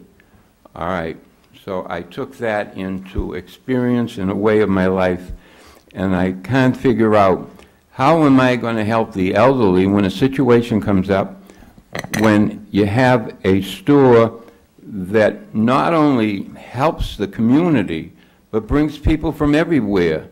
And he's such a great guy, I can't tell you, because he takes competition on his own to have other people who are in those locations, and some of them are here, and some of them come and give their products to him to sell.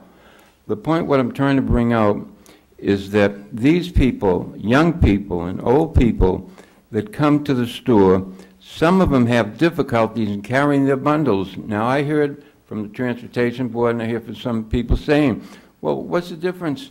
They can cross the street and carry the bundle. But I had an experience, I don't know if anyone else had. I came home from the service, serving my country, as well as a good friend of mine, and we belonged to the veterans together. And he crossed the street with his wife. In that same location, he was hit and died. I had another situation where Tom China's across the street, right in that location, walked across the street. What happened? You'll never believe it. He got struck down and was in the hospital for 3-4 weeks. After that, thank God, he came out and survived. The other situation was that a woman was left off, and this poor man is looking for a parking space. He drives down Harvard Street looking for a space. He comes right out in the front and accidentally hits 2 cars in front, 3 children in the automobile.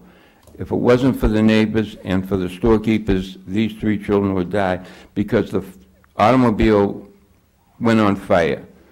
So what I am trying to say to you, it's ludicrous to anybody ever thinking of really putting the bus stop in front of a store that does more business than any of the stores in all of Brookline.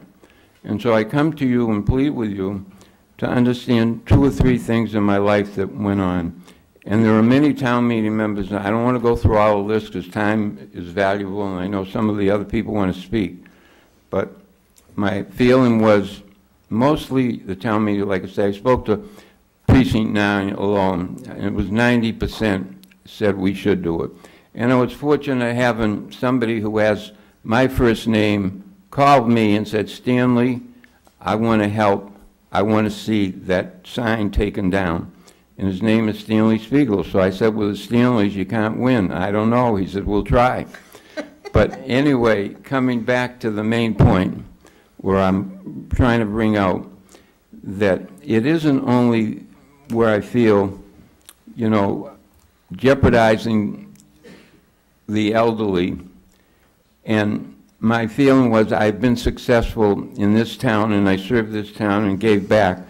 And the things that I was successful with is helping the elderly, and that was my main project. I went ahead and was very, very supportive with 100 Center Street, which gave many of the people, the elderly, a home to live. I also was very, very able and capable to work along with the senior center, which was necessary to help in Precinct 9. I think we want to talk about the bus stop, please. All right, what I am bringing out, and I go back to the last point on this because I did feel I want to look out for the elderly, and when I talk about the stop, these are the things that I do feel that it's very difficult, very hard, you know, for these elderly people going forward and carrying bundles.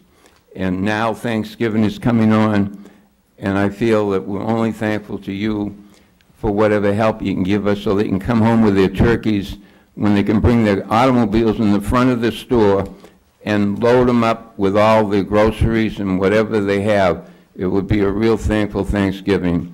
I thank you all, and I'm sorry if I took too much of your time. Thank you. Questions for Mr. Rabinowitz?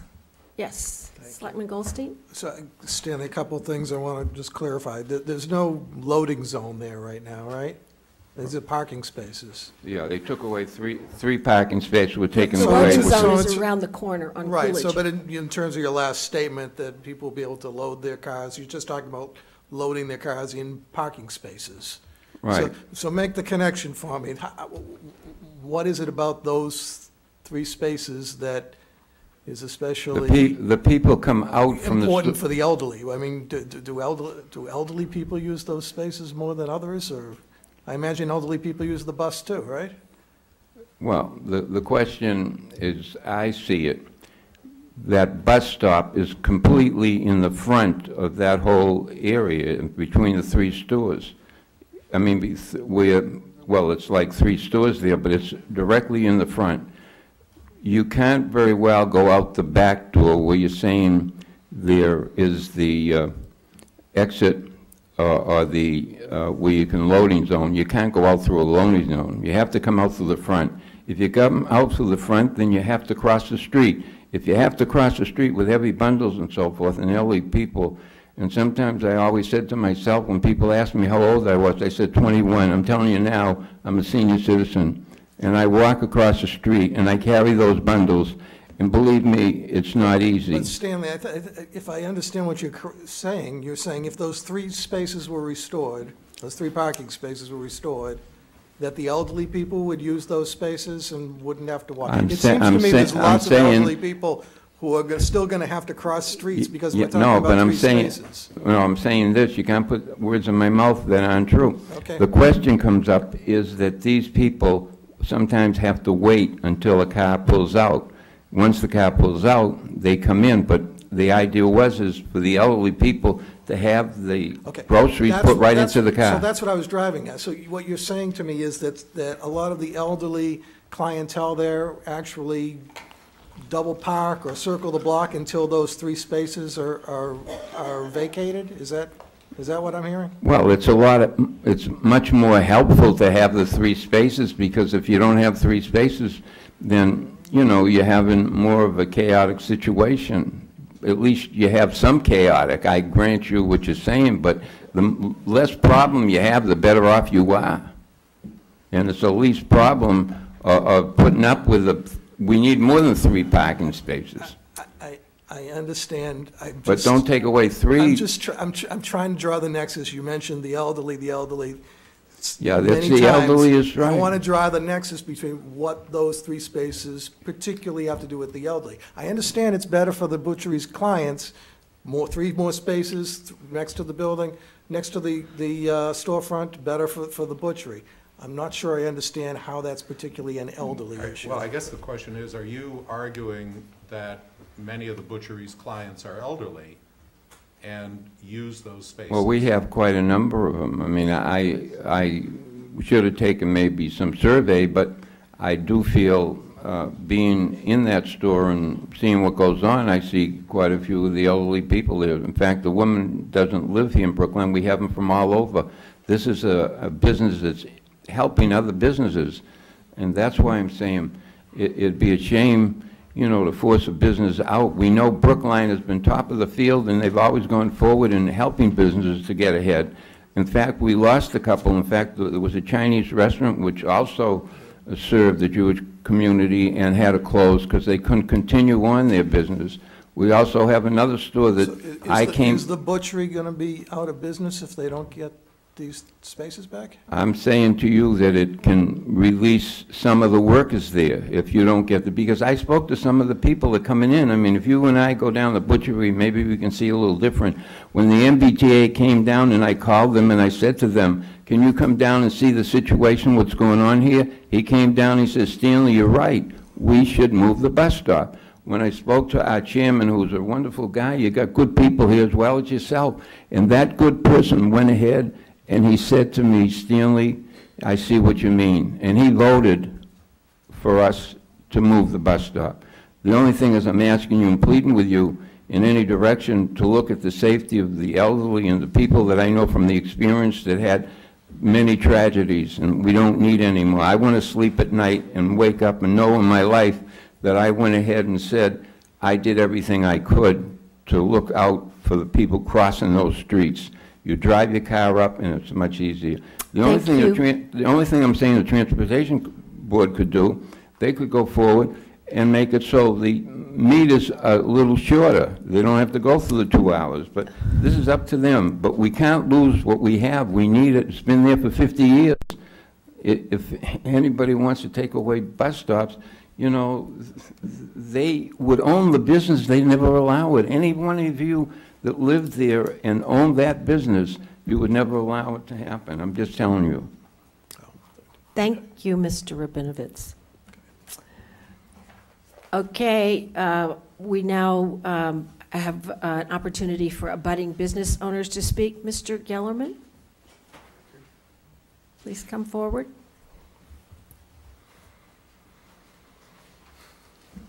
Hi, I'm Walter Gellerman. I'm one of the owners of the butchery. I actually have a prepared statement here, and I'm probably going to cover some of the things that we've just finished discussing. In fact, some of the issues you just discussed with Stanley, I'm going to cover sort of from my own standpoint. So if you don't mind, I'm just going to go ahead and read my statement. And if you don't mind, could you leave a copy with our secretary for the record? Sure. Thank you. A few weeks ago, 3 parking meters were removed from the front of the butchery on Harvard Street and replaced by a bus stop. It was explained to me at the time that this new location at the beginning of the block would be more efficient and safer. And that was the reasoning for moving the stop. It was moved only about 30 yards in total. But the Transportation Board admitted, as we heard earlier today, that it was sort of an ambivalent, it was kind of ambivalent about the move when it initially voted on this issue. It was passed simply because there was no opposition voiced during that meeting.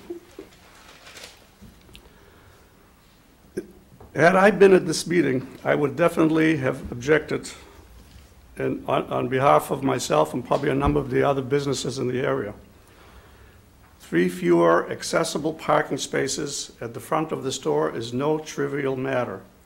And by the way, as we discussed earlier, these spaces were not replaced elsewhere.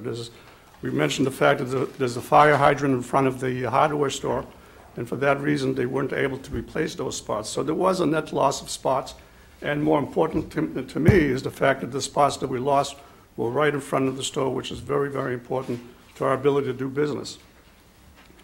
I know, and we all know, that parking spaces on Harvard Street are always a problem. Now take these spaces away, and the bad situation becomes much worse.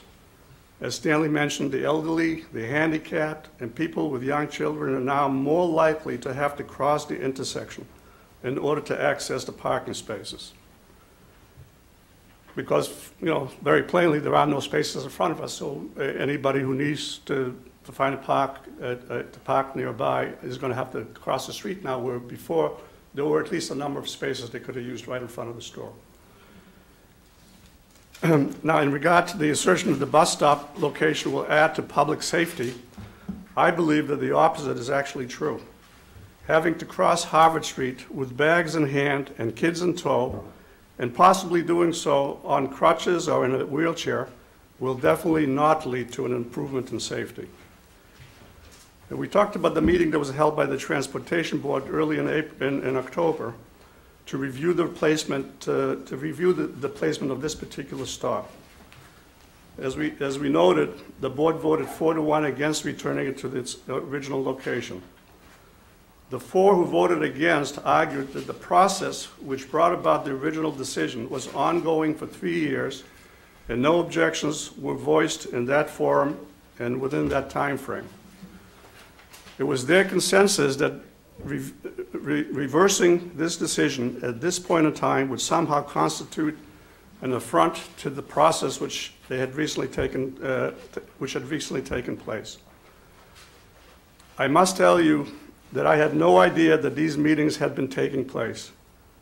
The morning when I saw the meters being removed was my first exposure to this issue. And I was not the only one in the dark on this matter.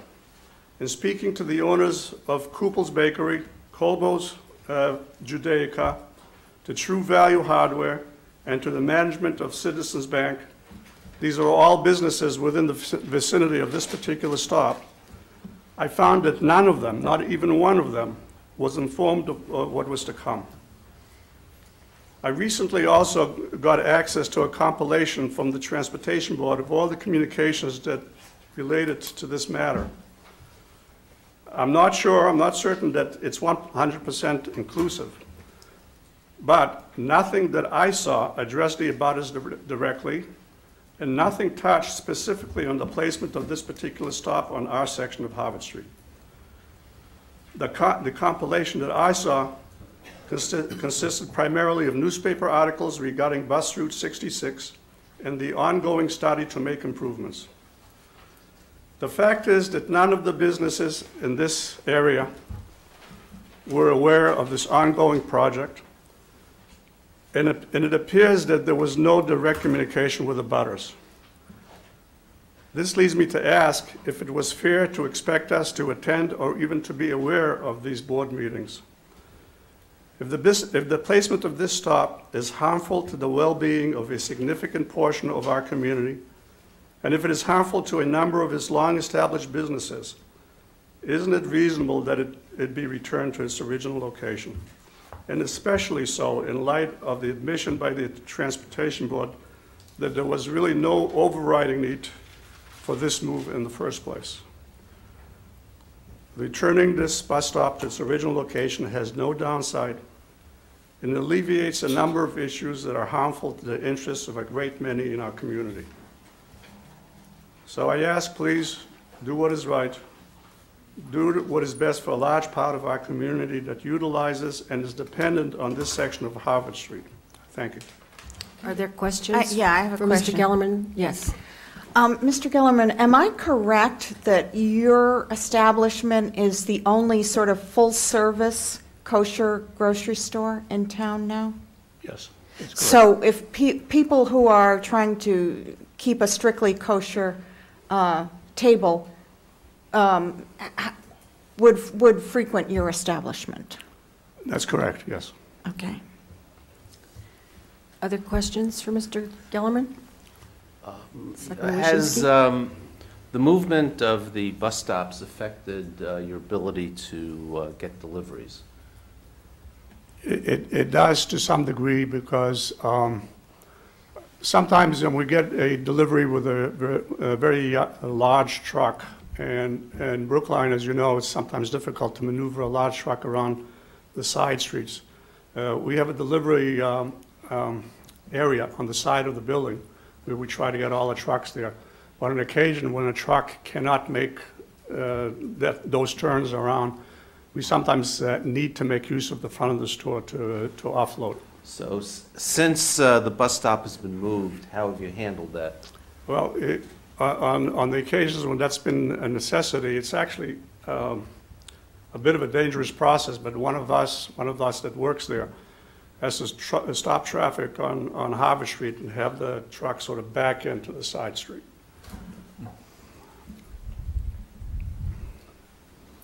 Other questions for Mr. Kellerman?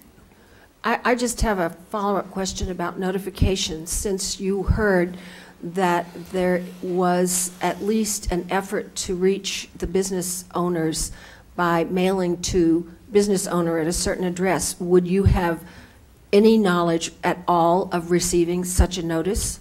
No, because if I had received that notice, I definitely would have been here. And not just myself, like I said, I've talked to the other business owners in the area. They all tell me the same thing. They had no knowledge of this taking place until they actually saw the meters being moved. So I'm not sure what the reasoning is first, but that is the fact.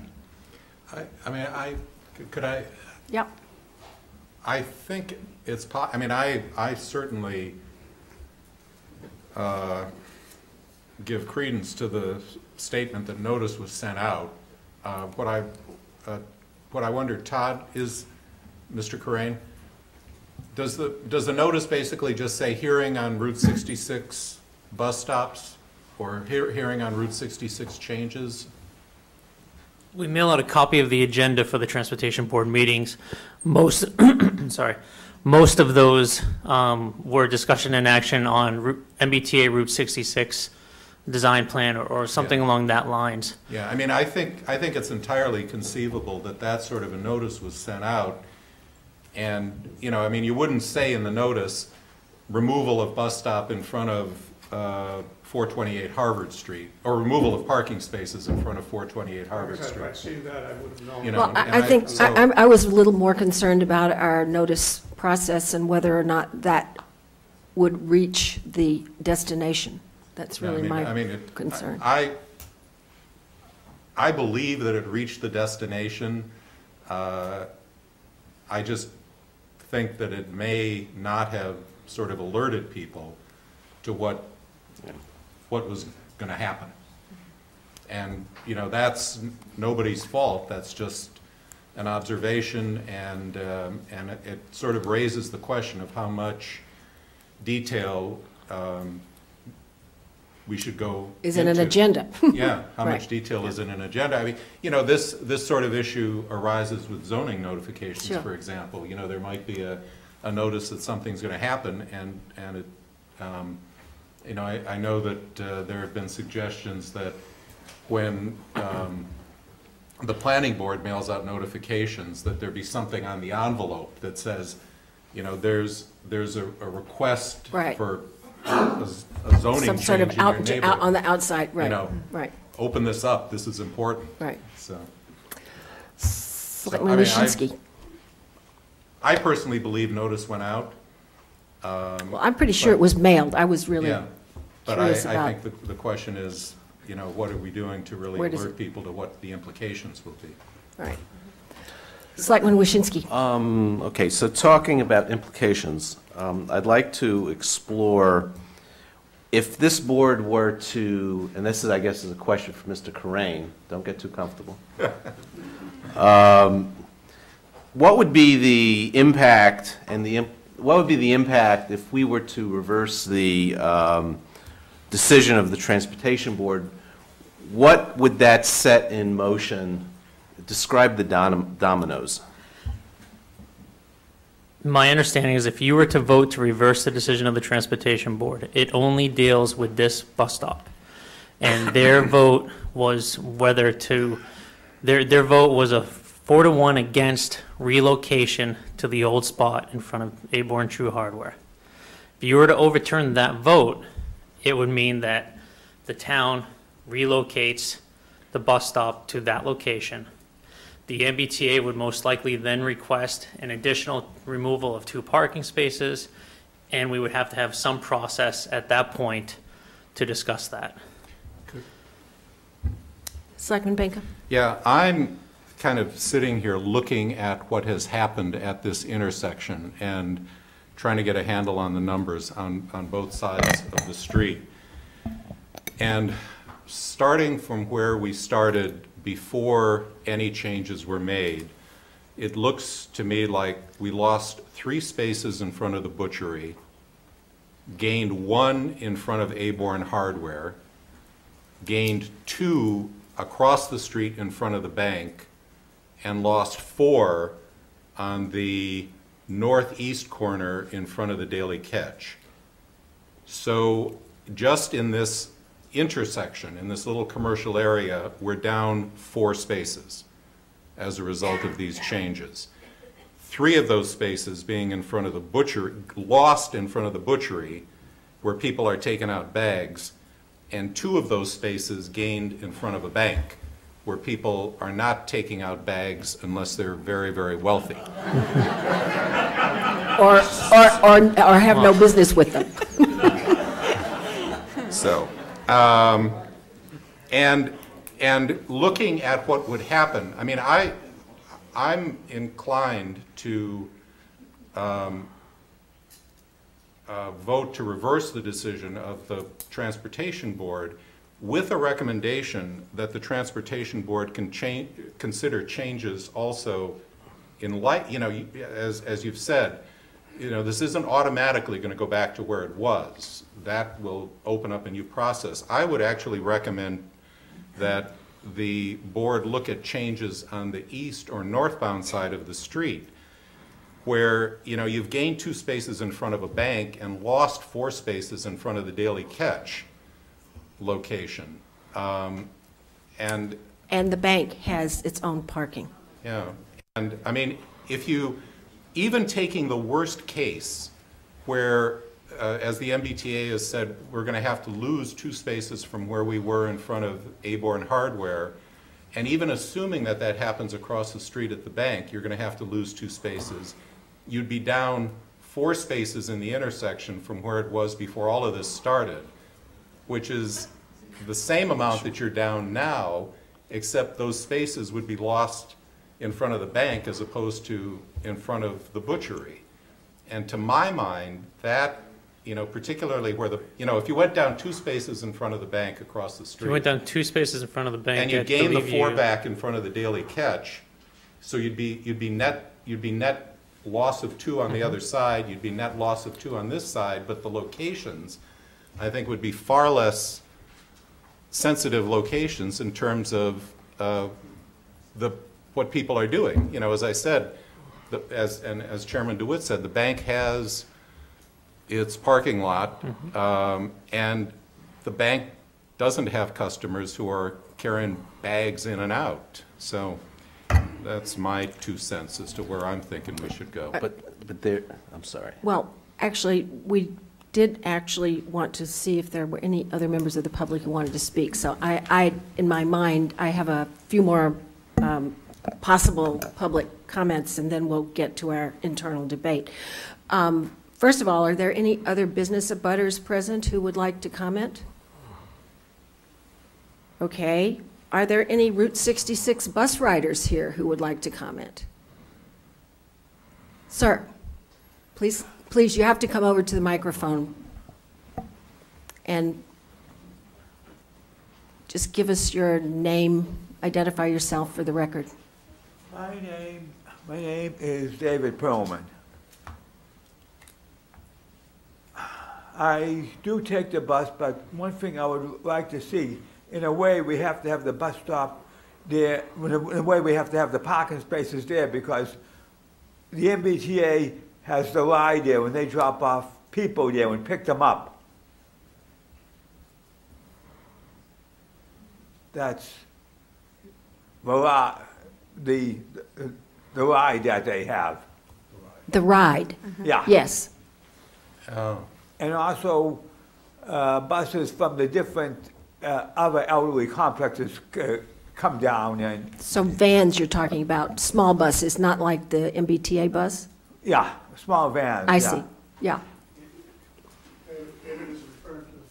I'm sorry, please come to the microphone. You're. I think David is referring to the fact that a lot of these elderly places. Please start over again into the mic, because this is all being recorded, and otherwise your voice has not been heard. I believe that what David is referring to is the fact that there are a lot of people come who get, I think it's called the ride. Yes, where they can't come the on ride their for people own. with disabilities. And that's correct. And people from perhaps elderly housing that have special transportation, they need a place to park in front of the store. It's very useful for them to have something like that, whereas right now they could not do that. And I think that's what So David. they're coming to shop at your. Correct. your It's a way grocery for them to get a ride to shop. Otherwise, Okay. there really isn't a convenient place for them to stop. Okay. But is that an argument to keep the bus stop in front of the store? Because then the ride can drop off the patrons right in front of the store.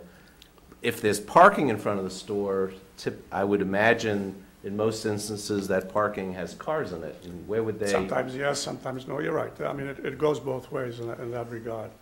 But also another issue, and one of the customers who was here tonight, she wanted to talk, but she can't talk because she lives in Newton, asked me to just bring up the fact that she does have handicap plates, and there is no handicap parking in the area. And it would be useful perhaps that one of these spaces, or a couple of these spaces, once they're returned, might be designated as such for handicapped. I don't think you want a couple of them, maybe one. Not before us at this time, but I did see one other bus rider hand out there.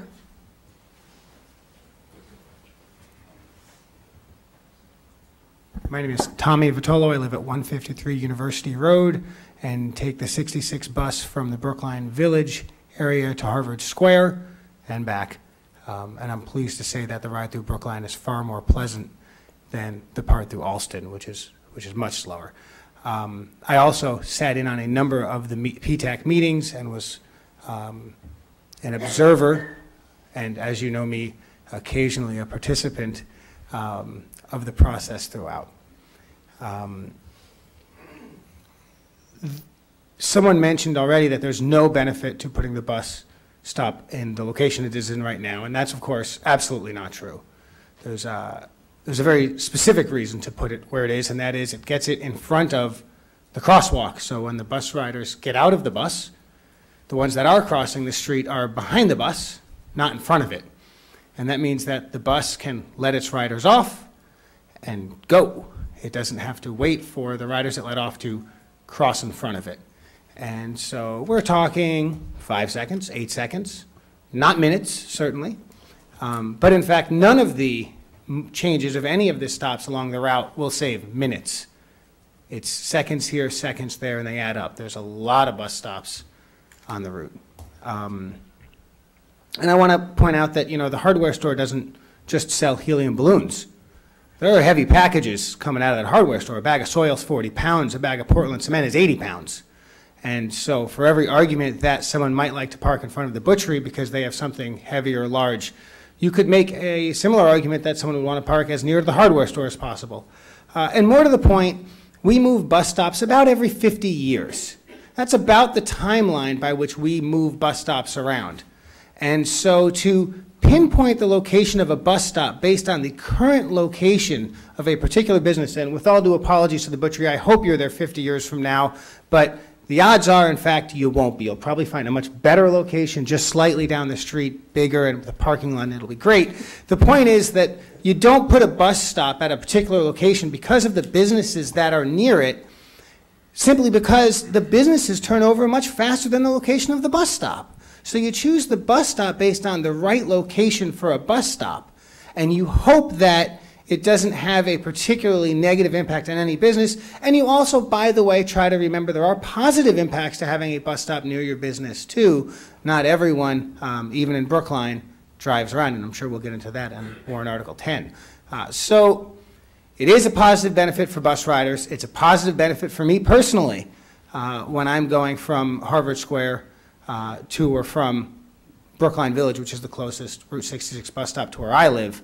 And I think it's easy to forget that there's thousands and thousands and thousands of riders of the 66 bus every day who benefit from each of these small changes. And there's maybe 2 of us in the room now. After all, most of us wouldn't even be allowed to speak since most of the 66 riders don't live in Brookline. We'd be allowed to submit writing, I suppose. Now, I happen to live in Brookline, so I have the esteemed privilege of speaking tonight. And maybe I'm speaking for thousands of riders when I say, yeah, it's 10 seconds every time you go through that stop every day. And they add up by thousands of riders.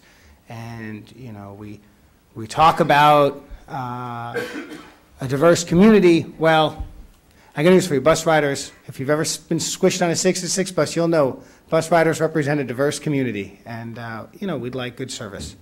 So I encourage the Board of Selectmen to consider that there's an awful lot of bus 66 riders who aren't here, and that they are important members of our community, many of them. They're either coming or going here. They're shopping in Coolidge Corner. They should be considered as well, and that there is a positive improvement to the riders for its location now as opposed to in front of the hardware store. Thank you. Thank you. Okay. Are we heard enough? Well, I think there's a lot of people, I think we should hear from a few other people who wanted to speak. If there are people who are Brookline residents who would like to speak, we'll take a few. All right, let's let some other people speak first, all right? So, over here, yeah, I think I'm talking to you, the lady in the red. Ladies first. I'm not a rider of the bus. I don't care whether you're a writer. If you're a Brookline resident, you're welcome to come forward and speak on this subject. Just come around and speak into the microphone.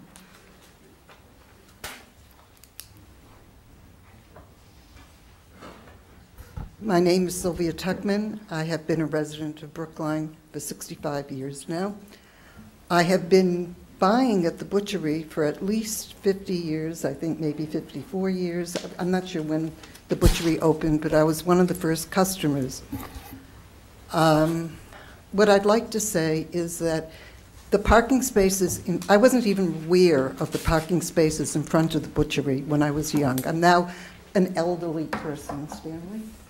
And as such, I have discovered that I used to always park on Coolidge Street. Didn't matter how far back I had to park because I could walk.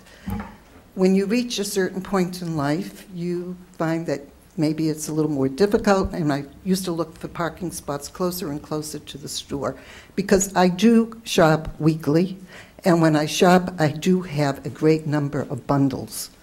And it's as I got older and I needed to have more ease in getting the bundles, I parked closer and closer. I have now found that I need those parking spots in front. I take an 88-year-old sister-in-law of mine shopping weekly. I can drop her off and circle until I can find a close parking spot. I can tell you that it's very frustrating, even trying to park across the street. There are the walk sign, not the walk sign. Well, when I walk down to the walk sign, that's fine, but it's easier for me if I can find parking close to Harvard Street, which is very rare, on Coolidge Street.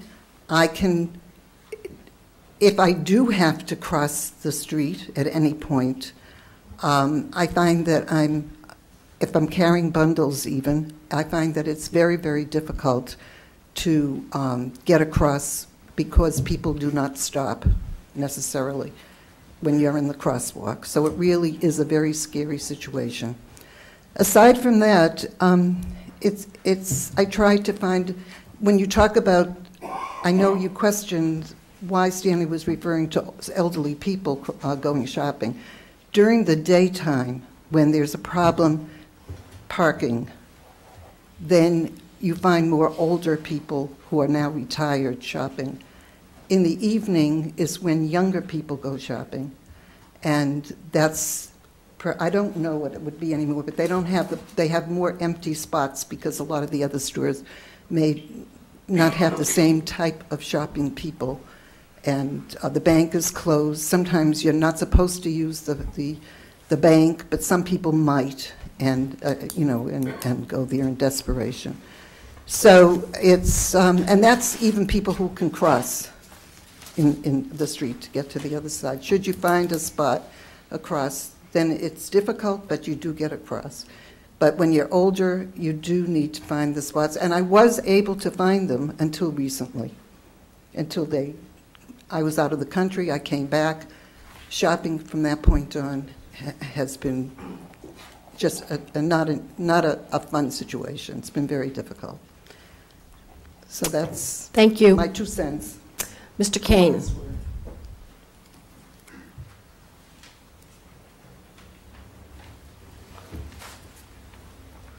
Good evening.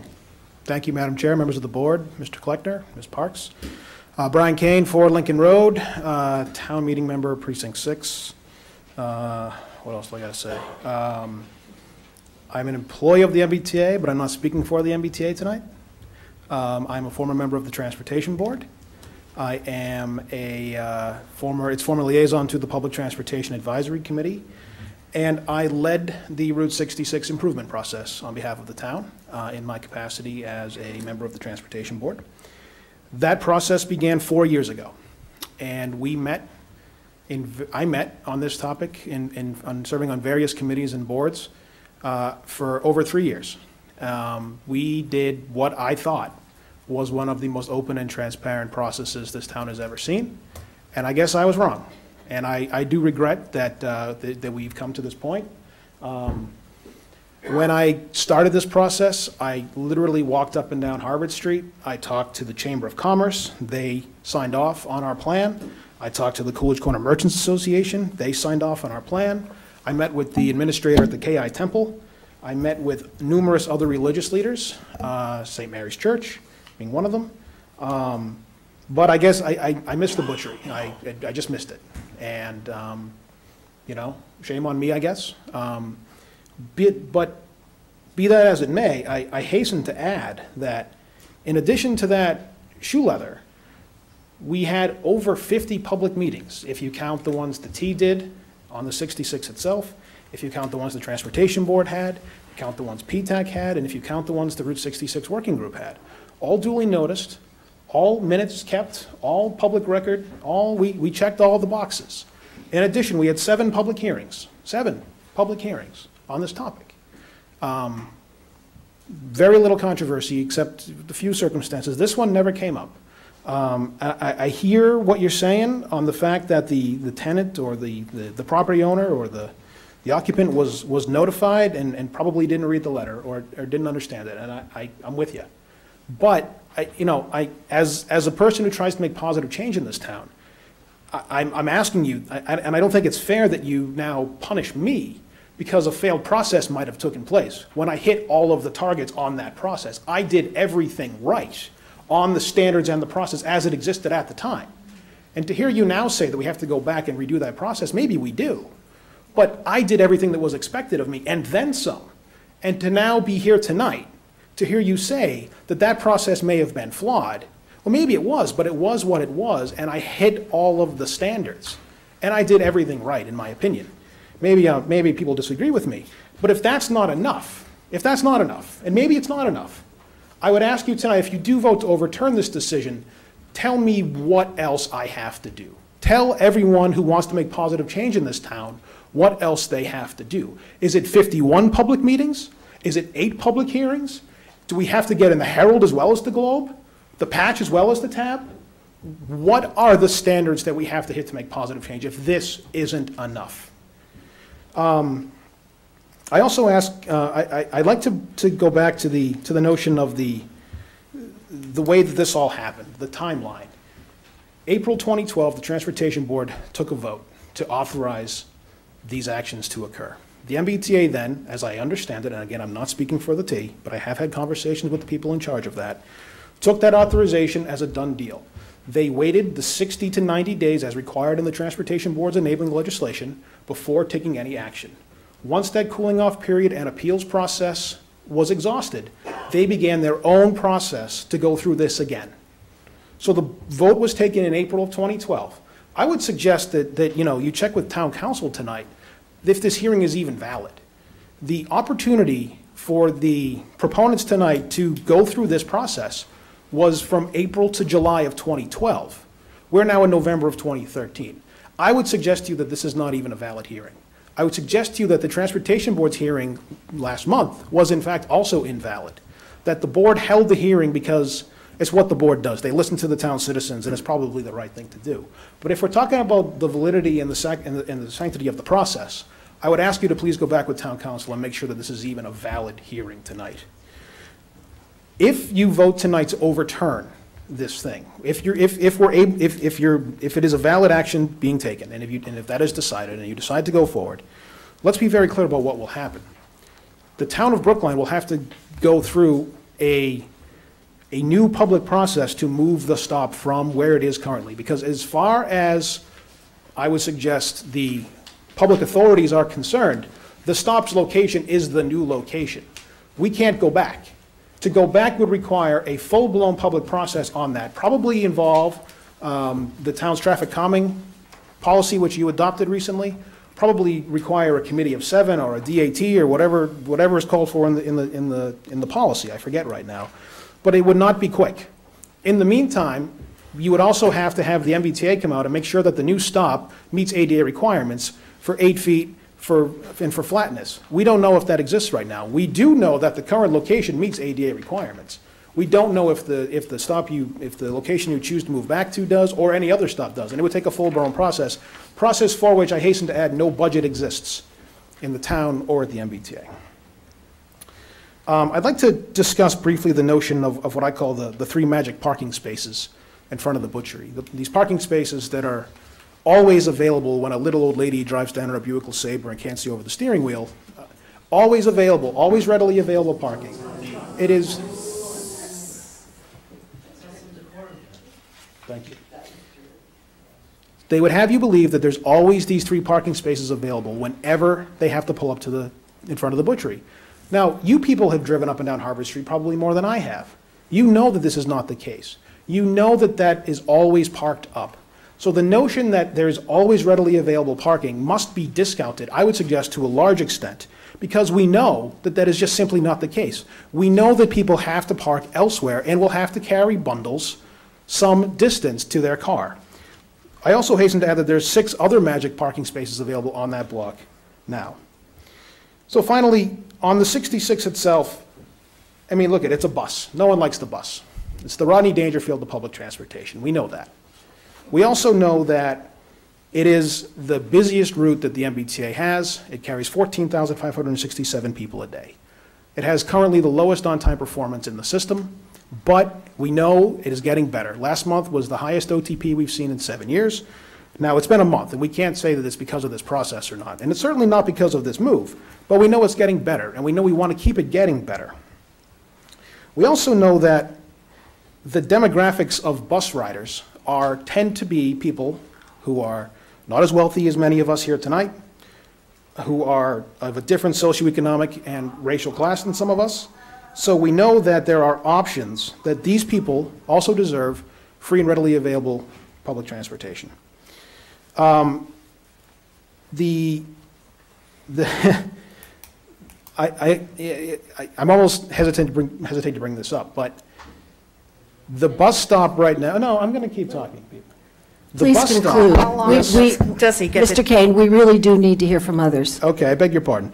The bus stop now will allow the ride to pull up directly in front of the store. The ride is allowed to use the bus stop. And the bus stop location currently will allow people with bundles to put it in their car if they stop very quickly. And although I'm not supporting that, it might make it a little easier for people. Thank you very much. Thank you. Okay, I'm going to take, let's see, you in the second row in the plaid shirt. Wait a minute, in front, you, sorry. I see two other sets of hands, right behind you, second person, and then back in the back, yes, you with your hand up. If you three would come over here, line up, and we'll be glad to hear from you. I think that will conclude. Sir? Yes, and please keep your comments brief if you can. I will work to keep my comments briefer than the previous speakers. Okay, and just identify my name is yourself. David Yeah. Pomeranz. I live at 99 Mason Terrace in Brookline. I may need to approach a couple of the name placards so I can direct my comments specific because there were questions and issues that were raised. I'm glad that Mr. Kane is here this evening because as the author of the MBTA working group, I'd requested in the October meeting of the Transportation Board a copy of this report. I finally received a copy of it this evening.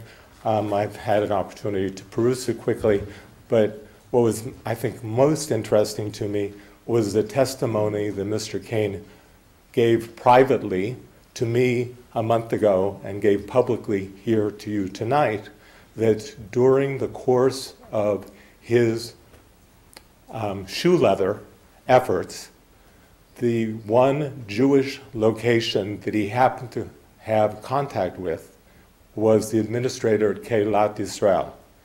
And one of the things I think that one would find is that the butchery draws its clientele from a significant part of Brookline, and not just Brookline, but also other areas. Now, forgive me for approaching that. Van Chesawar? Mr. Goldstein? Goldstein, thank you. Mr. Goldstein raised the issue of senior citizenship. It turns out that the Young Israel of Brookline, which is located at 62 Green Street, is in the process of changing. Our rabbi is approaching the end of his tenure, and we're in the process of hiring our next rabbi. And one of the individuals behind me, David Zimbel, is one of the leaders in that effort. And as part of that effort, there's been a survey of the membership, and as part of that survey, they talk about what the socio-demographics are. So if the selectmen are interested in finding out, as an example of Young Israel membership, which are significant shoppers at the butchery, then I would suggest you look to the survey results.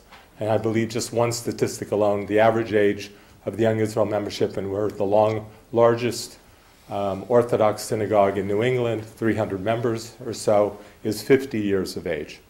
But you can get the age brackets from that particular survey. Now, Mr. Benka. He's Benka. Raised the issue of spaces, which I'm glad he is. As we speak, my 22-year-old is tutoring my 16-year-old in philosophy and math. And one of the principles are, things which appear to be identical may not necessarily be identical. A parking space may or may not be equal to another parking space, and I would respectfully submit to one of the individuals who testified on behalf of the Route 66 bus route that Avon Hardware has packages as well, but I would submit that the number of clientele, the foot traffic per square foot of the individuals who use the butchery is going to be much higher than you'll find in Avon Hardware if one is to do a survey of their square footage.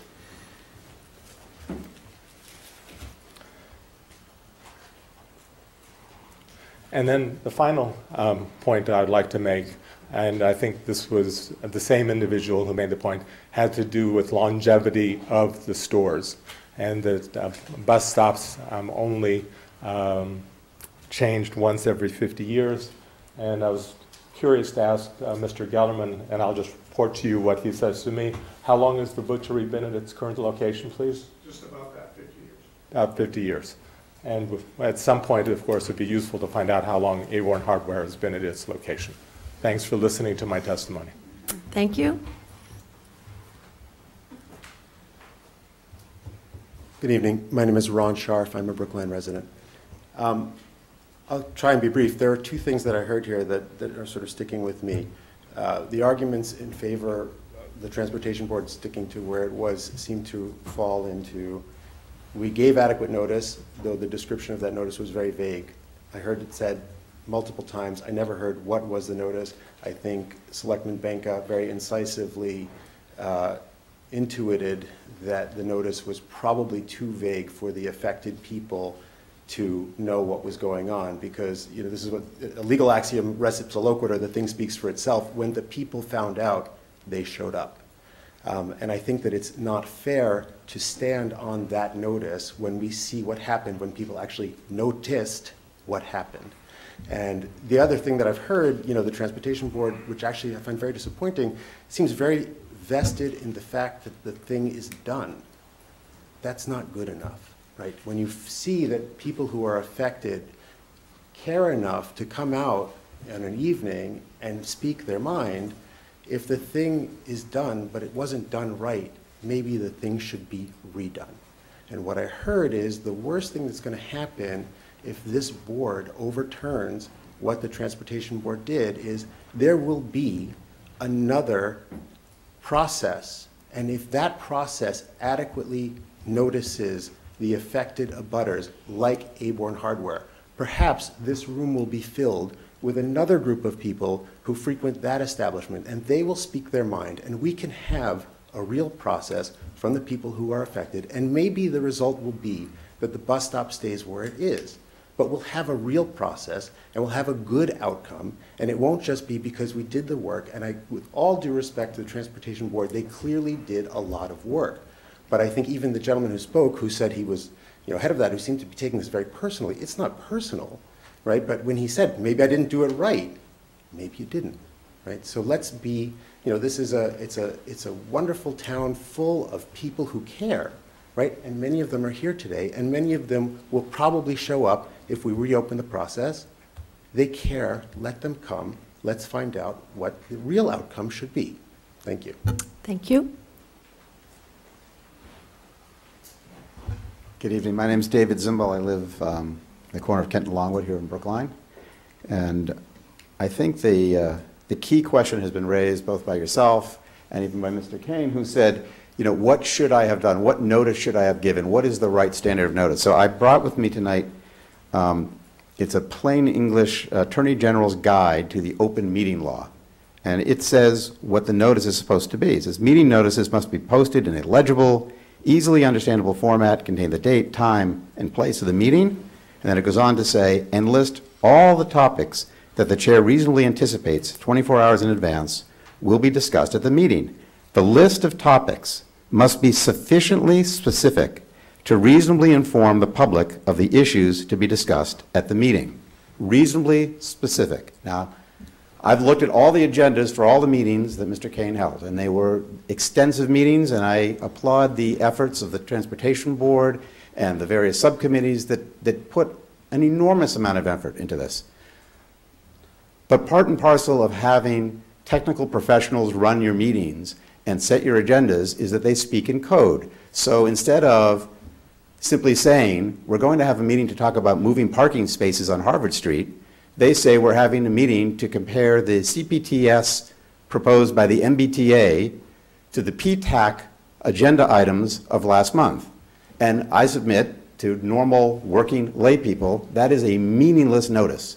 So the question isn't whether this meeting is legally valid. The question is whether any of the meetings that they held meets the standard of notice under the open meeting law and are legally valid meetings that they held 51 meetings without giving adequate notice. I don't know whether they sent actual notice to the butchery or to the other establishments. None of them recall getting it. I'm a little surprised that the town doesn't have proof of mailing. Most people would have that. Mr. Kane said, I don't think I should be punished because I did everything right. Well, I don't think he did everything right. He didn't give effective notice. No one is punishing Mr. Kane. The people that are being punished here are the owners of the butchery and the people that are in this room that use the butchery. They didn't get an opportunity to speak at a meeting because they weren't given a fair chance to be heard because they didn't have any clue what was going on. I'm not suggesting for a minute that that was deliberate. I'm just saying that is the fact. So I would just like to mention two other things apart from the process. So, I mean, I think quite clearly at the meeting we had in October, that every single one of the voting members of the panel said, I'm voting to protect the process. I'm voting to protect the process, with the exception of the chairman who voted on our side. I would submit to you that protecting the process means you have to reverse because the process was broken from the beginning. It wasn't done properly. Now, ma'am, you mentioned, could you just eliminate that bus stop? And I know we're not here to talk about other routes or other stops other than the one in front of the butchery, but I'd like to give you guys, these are all the same photographs. This is the immediate preceding stop in front of the restaurant. I want to draw your attention to something that I think is called a knuckle. It's this protrusion that sticks out from the sidewalk, you see? So when the bus, this is the new bus stop in front of Rubens. So when the bus pulls in, it cannot be parallel to the curb. It's just high school math. You can't take a large bus, have it parallel, because it would have to drive over this sidewalk to do that. So what happens is it sticks out. Now, you asked about handicap access. When that bus sticks out, the middle of the bus is now 5 feet from the curb. The handicapped people cannot access that bus properly. They dip into this, off the sidewalk into the street and then back up onto the bus, which makes it very difficult for people to get on and off that. Now, why do I raise that tonight? This is not the issue tonight. I understand that. I raise it for two reasons. One, I don't think this was a well thought out process from just a practical point of view. And number two, the obvious solution is to move this stop to the other side of, what's the street there? Kenwood Street. And then where there is no retail establishment whatsoever, plenty of length for the bus to pull in perfectly parallel to the curb.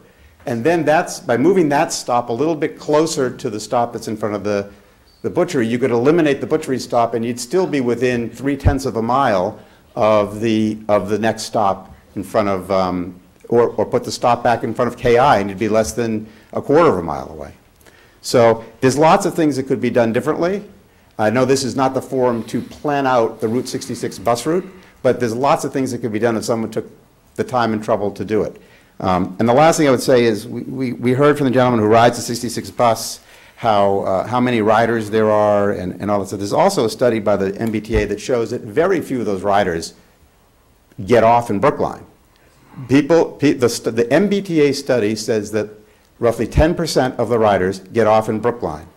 They are really taking most of the riders, most of the 14,700 riders in the 2009 MBTA study, use it as a way to get from one side of town to the other side of town. And it's not economically significant to Brookline for shopping. It's not, I mean, there's many reasons to be a good neighbor and to be supportive of the Route 66 bus, but the problems with that bus are not Brookline's problems. The problem with the bus, as the gentleman said, lie in Alston, where the route is incredibly badly designed.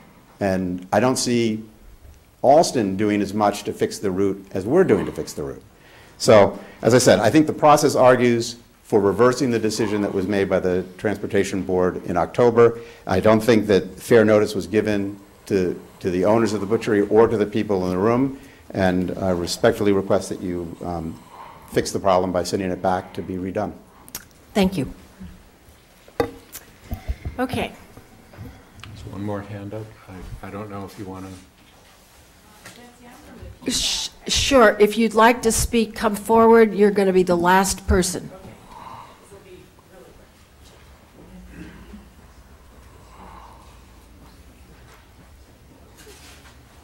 I'm Abby Swain. I'm current chair of PTAC, and I was quite involved throughout this whole process, which you've heard a lot about. Just want to make a few clarifying points that may help you.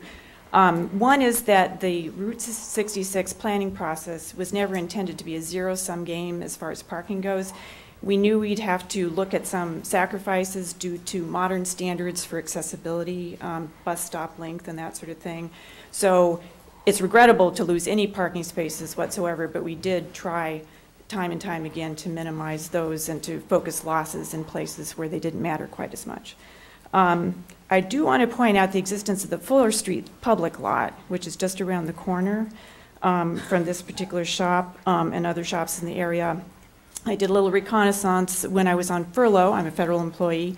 On October 11th, which was a Friday at 10:30 in the morning, I counted 12 spaces free at that hour on that day, which would have been available to anyone. In front of the newly established bus stop in front of the butchery, there was one illegally parked Mercedes with its alarm going off for quite a while and an armored car idling. In terms of reopening the process, I'll just point out as a volunteer committee member that process costs in terms of time for volunteers. We're not, most of us, professionals, although we do get professional advice from Todd. And so the prospect of reopening this and rehashing it is quite punishing in the time sense, in addition to in the emotional sense that I think you heard from Brian. So thank you very much. Thank you. Okay. Can I have a minute? I don't think so. And I just want to pass in what I have, all these petitions. sure, please hand them. I have hundreds and hundreds and hundreds of petitions of people signing all these cases. Thank you. Okay. Like the bus stop move. Great. Thank you very much. Selectman Daley? Yeah, I first want to say that I know that the committee, Mr. Kane, Abby, and others, and the Transportation Board put in a lot of tremendous hard work on this, and I do appreciate that work, and this is not intended as any slight of any of those members. But I think we do have, I mean, this is a grocery store. They're located in an area of town in which many of the neighbors are of the Orthodox community. And so that saying, well, they could go find a better location with more parking, well, yes, maybe they could, but they are trying to be located in the heart of the sort of Orthodox community in Brookline. And I drive by there frequently, and I do see older people using it. I also see a lot of mothers with juggling, you know, the kid in the stroller and another kid they're holding on to, or two or three of them. And I think that asking, it seems to me there is a slight improvement in time for the bus to have that stop in front of the butchery instead of prior to that intersection. But given that it's not a signaled intersection, there's no street light there, that benefit of having moved it is sort of small compared with the inconvenience of a lot of people carrying a lot of heavy groceries and looking to ask the people carrying all the heavy groceries to have to cross the street to spare the people on the bus of having to cross the street. I don't know. It's a trade-off. I am going to vote in favor of the neighborhoods of the Orthodox community and moved. I'm not going to redo all the stops. There's actually a draft motion, so why don't you hold off? It's premature. Okay. Other comments? Yes, Selectman Goldstein. Thank you. I have a different outlook on it. First, I want to say that as far as the notice argument goes, let's put that to bed right here, because this meeting was noticed, as the last speaker described. It was a great turnout tonight, and there's been a great opportunity and a lively discussion to discuss not the process but the actual merits of the location of this bus stop. And my decision and my opinion on this is based on those merits, not on upholding the process as it's gone on to date. The loss of 3 parking spaces in front of the butchery is, of course, not ideal for the butchery, not ideal for any merchant to lose 3 spaces in front of their building. But in my personal judgment, It's not as bad as all that. The spaces were not set aside for the butchery. Selectman Daley says that this is going to result in a lot of people carrying heavy grocery bags to their cars, but I disagree. There were 3 parking spaces there. They were used from time to time by patrons of the grocery and at time to time by patrons of other establishments. And the patrons of the grocery who got there by car parked in many of the other spaces that were nearby and available. So I don't think that the loss of those 3 spaces can be pointed to and say it's responsible for a lot of people having to carry heavy grocery bags. As I said, every merchant would prefer to have the street outside of their establishment ideal for their own, and unfortunately, it just doesn't work that way. We have to make compromises. We have to make decisions that are for the greater good. I would argue that, in fact, putting the bus stop in front of the grocery might actually have some benefits to the grocery, and we heard mention of those at various points tonight. There is the opportunity for people doing a quick load, a quick pull over to the curb to take advantage of that, and we all know that people do that in bus stops when there's not a bus there. And also the availability for the ride and for other handicap drop-off also increases the utility of that for the greater good. The efficiency issue is admittedly minor, the time savings, and I understand the argument that was made that, you know, if this discussion had happened months ago, this might not have been a place that had been approved purely on efficiency grounds, because I think the 7 seconds is something that we probably could have done without. I think the most important issue, though, is safety, and I'll tell you why. So, you ever see a school bus when it pulls over, and you see the stop sign that comes out, and you're supposed to stop and not drive past it?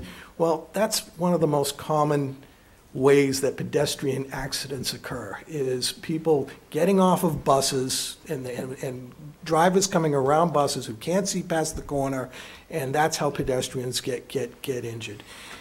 And it happens despite the fact that the law prohibits it, that cars are supposed to stop, but they don't.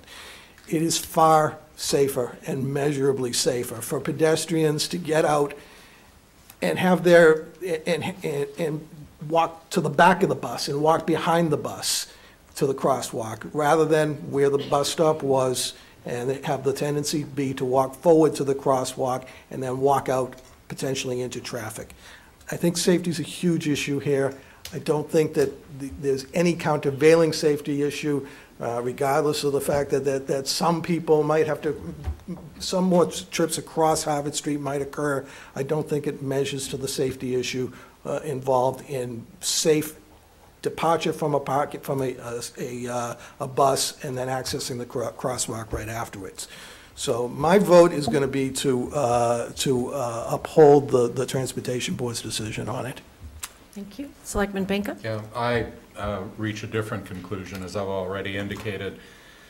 I think, first of all, that the idea of there being some advantage in having the bus stop in front of the butchery so that somebody can pull over and quickly load is really inconsistent with how people shop. I mean, if you've driven your car to shop at a store, you have to shop, and in order to shop, you have to park in some place.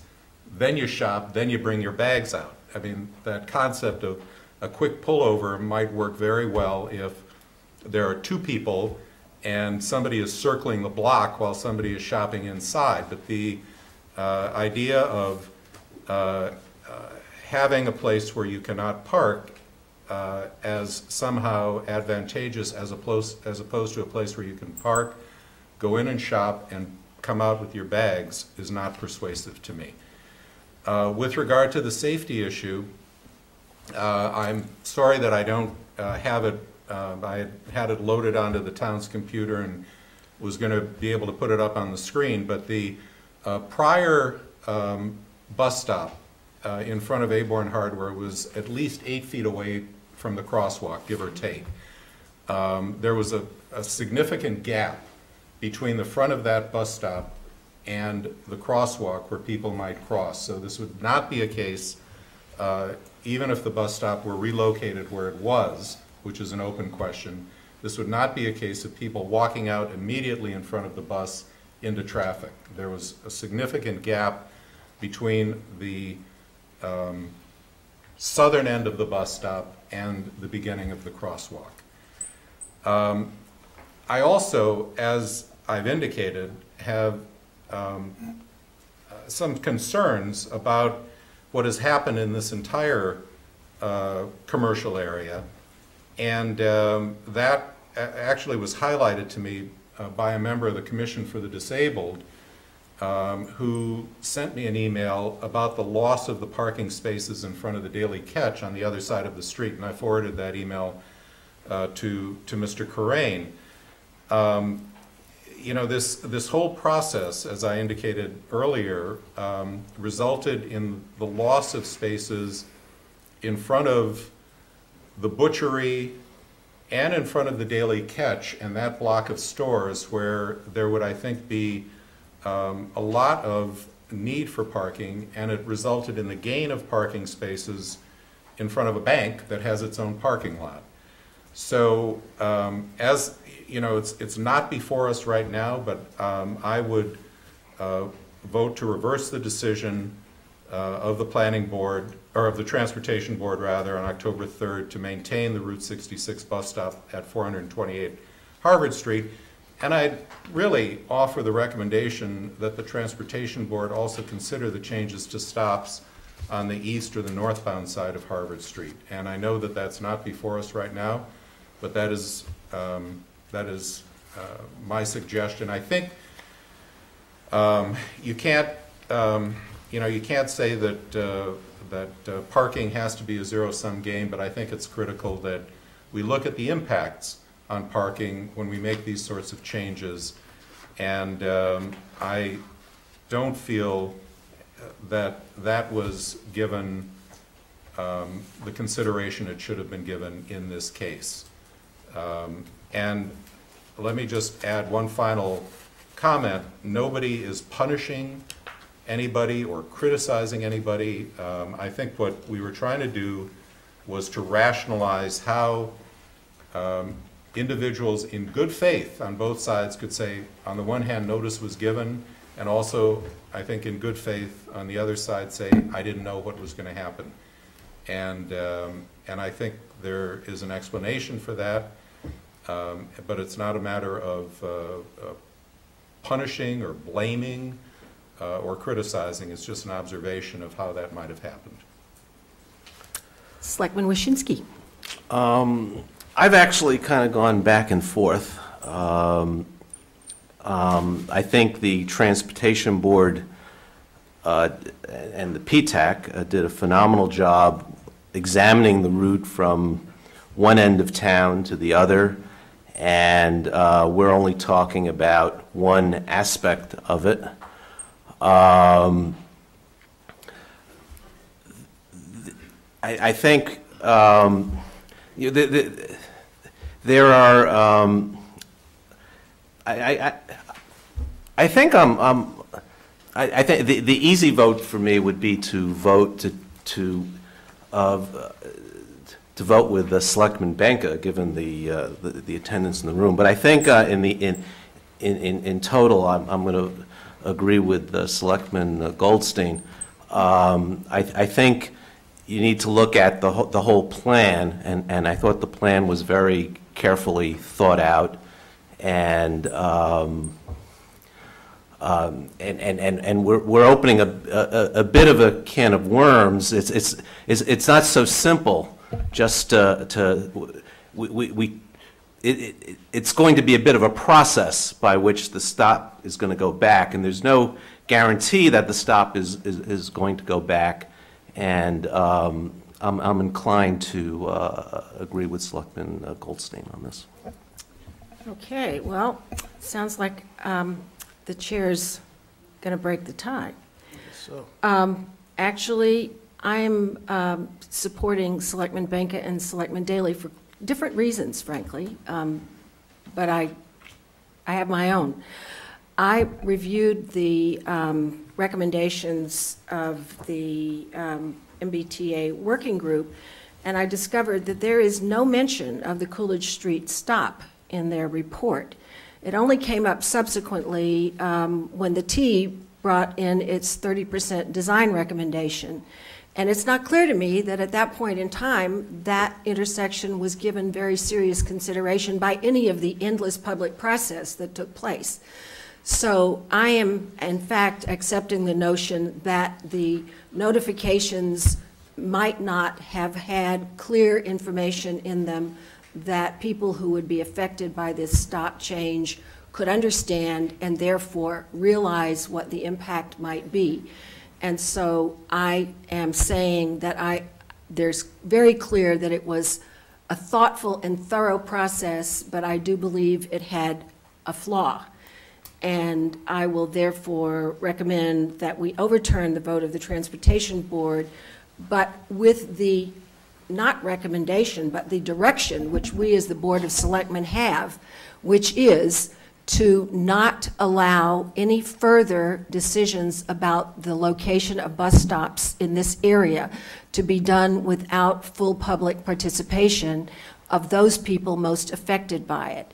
And it seems to me that maybe handing a flyer with a very clear, dumb message, come to this meeting if you care about what happens in front of your property, would have at least alerted folks to the magnitude from their perspective of what this change might have meant. And it's very clear to me that people did not understand that.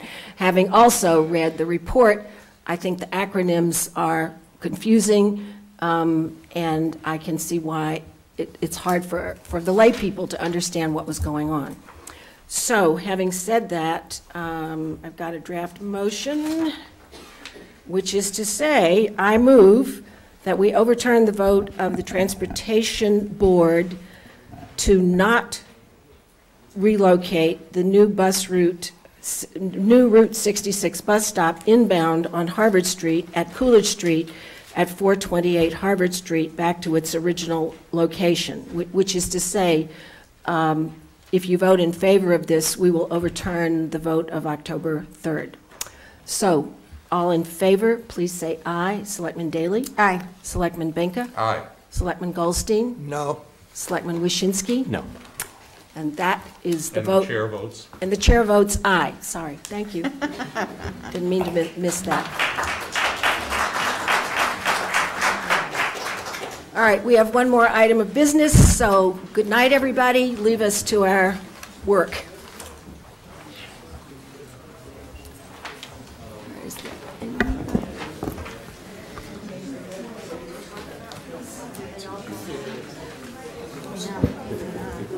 You're in trouble now.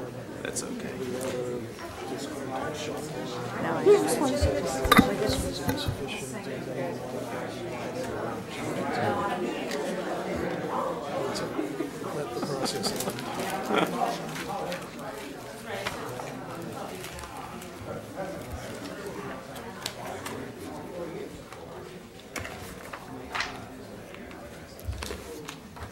Did you see All right, members of the board.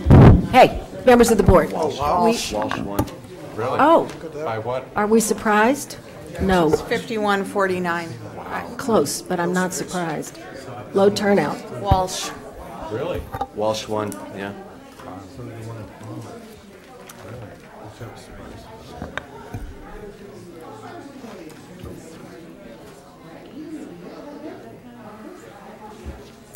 Members, we have Article 17. Anybody want to suggest? Yeah, I want to say I appreciate Mr. Farlow's revision on, he took out the language I was concerned about, and I am prepared to move favorable action on his revised version. Could I just ask one question? We're looking at now page 9.1, 9.2? Yeah. I think so, yeah. I had suggested in the first resolve clause to Mr. Bassett and Mr. Farlow, the language, resolve the town meeting commends the Obama administration for choosing diplomacy and negotiations to resolve the Syrian conflict and urges it to continue vigorously pursuing this course in preference to carrying out a unilateral attack as originally proposed, as opposed to instead of carrying out a unilateral attack. I'm not, there's a subtle difference. Instead of carrying out a unilateral attack suggests that we are taking the position that that is not appropriate. In preference to suggest that that would be on the table. What was your substitution? It would be in preference to, rather than the words instead of. Now, I will tell you, Mr. Bassett did not like that change, but and in the grand scheme of things, what town meeting does on this resolution is probably not the most significant action that we are going to take at this town meeting. But I just want to suggest that. Well, I will just say I prefer your language, but having since the petitioners made a substantial change in connection with the language I was concerned about, I'm willing to vote for their version now. Yeah, and I would add also, as I said at the last meeting, I thought that their citations to the UN Charter were not correct, and I note that they have taken all of those citations out. Yeah, right. Other comments? I agree with Selectman Daley's point of view that while I prefer Selectman Banker's language, I think we should reward the substantial efforts that have been made, given that. Right. Yeah, I don't think it's worth the differences to Sorry.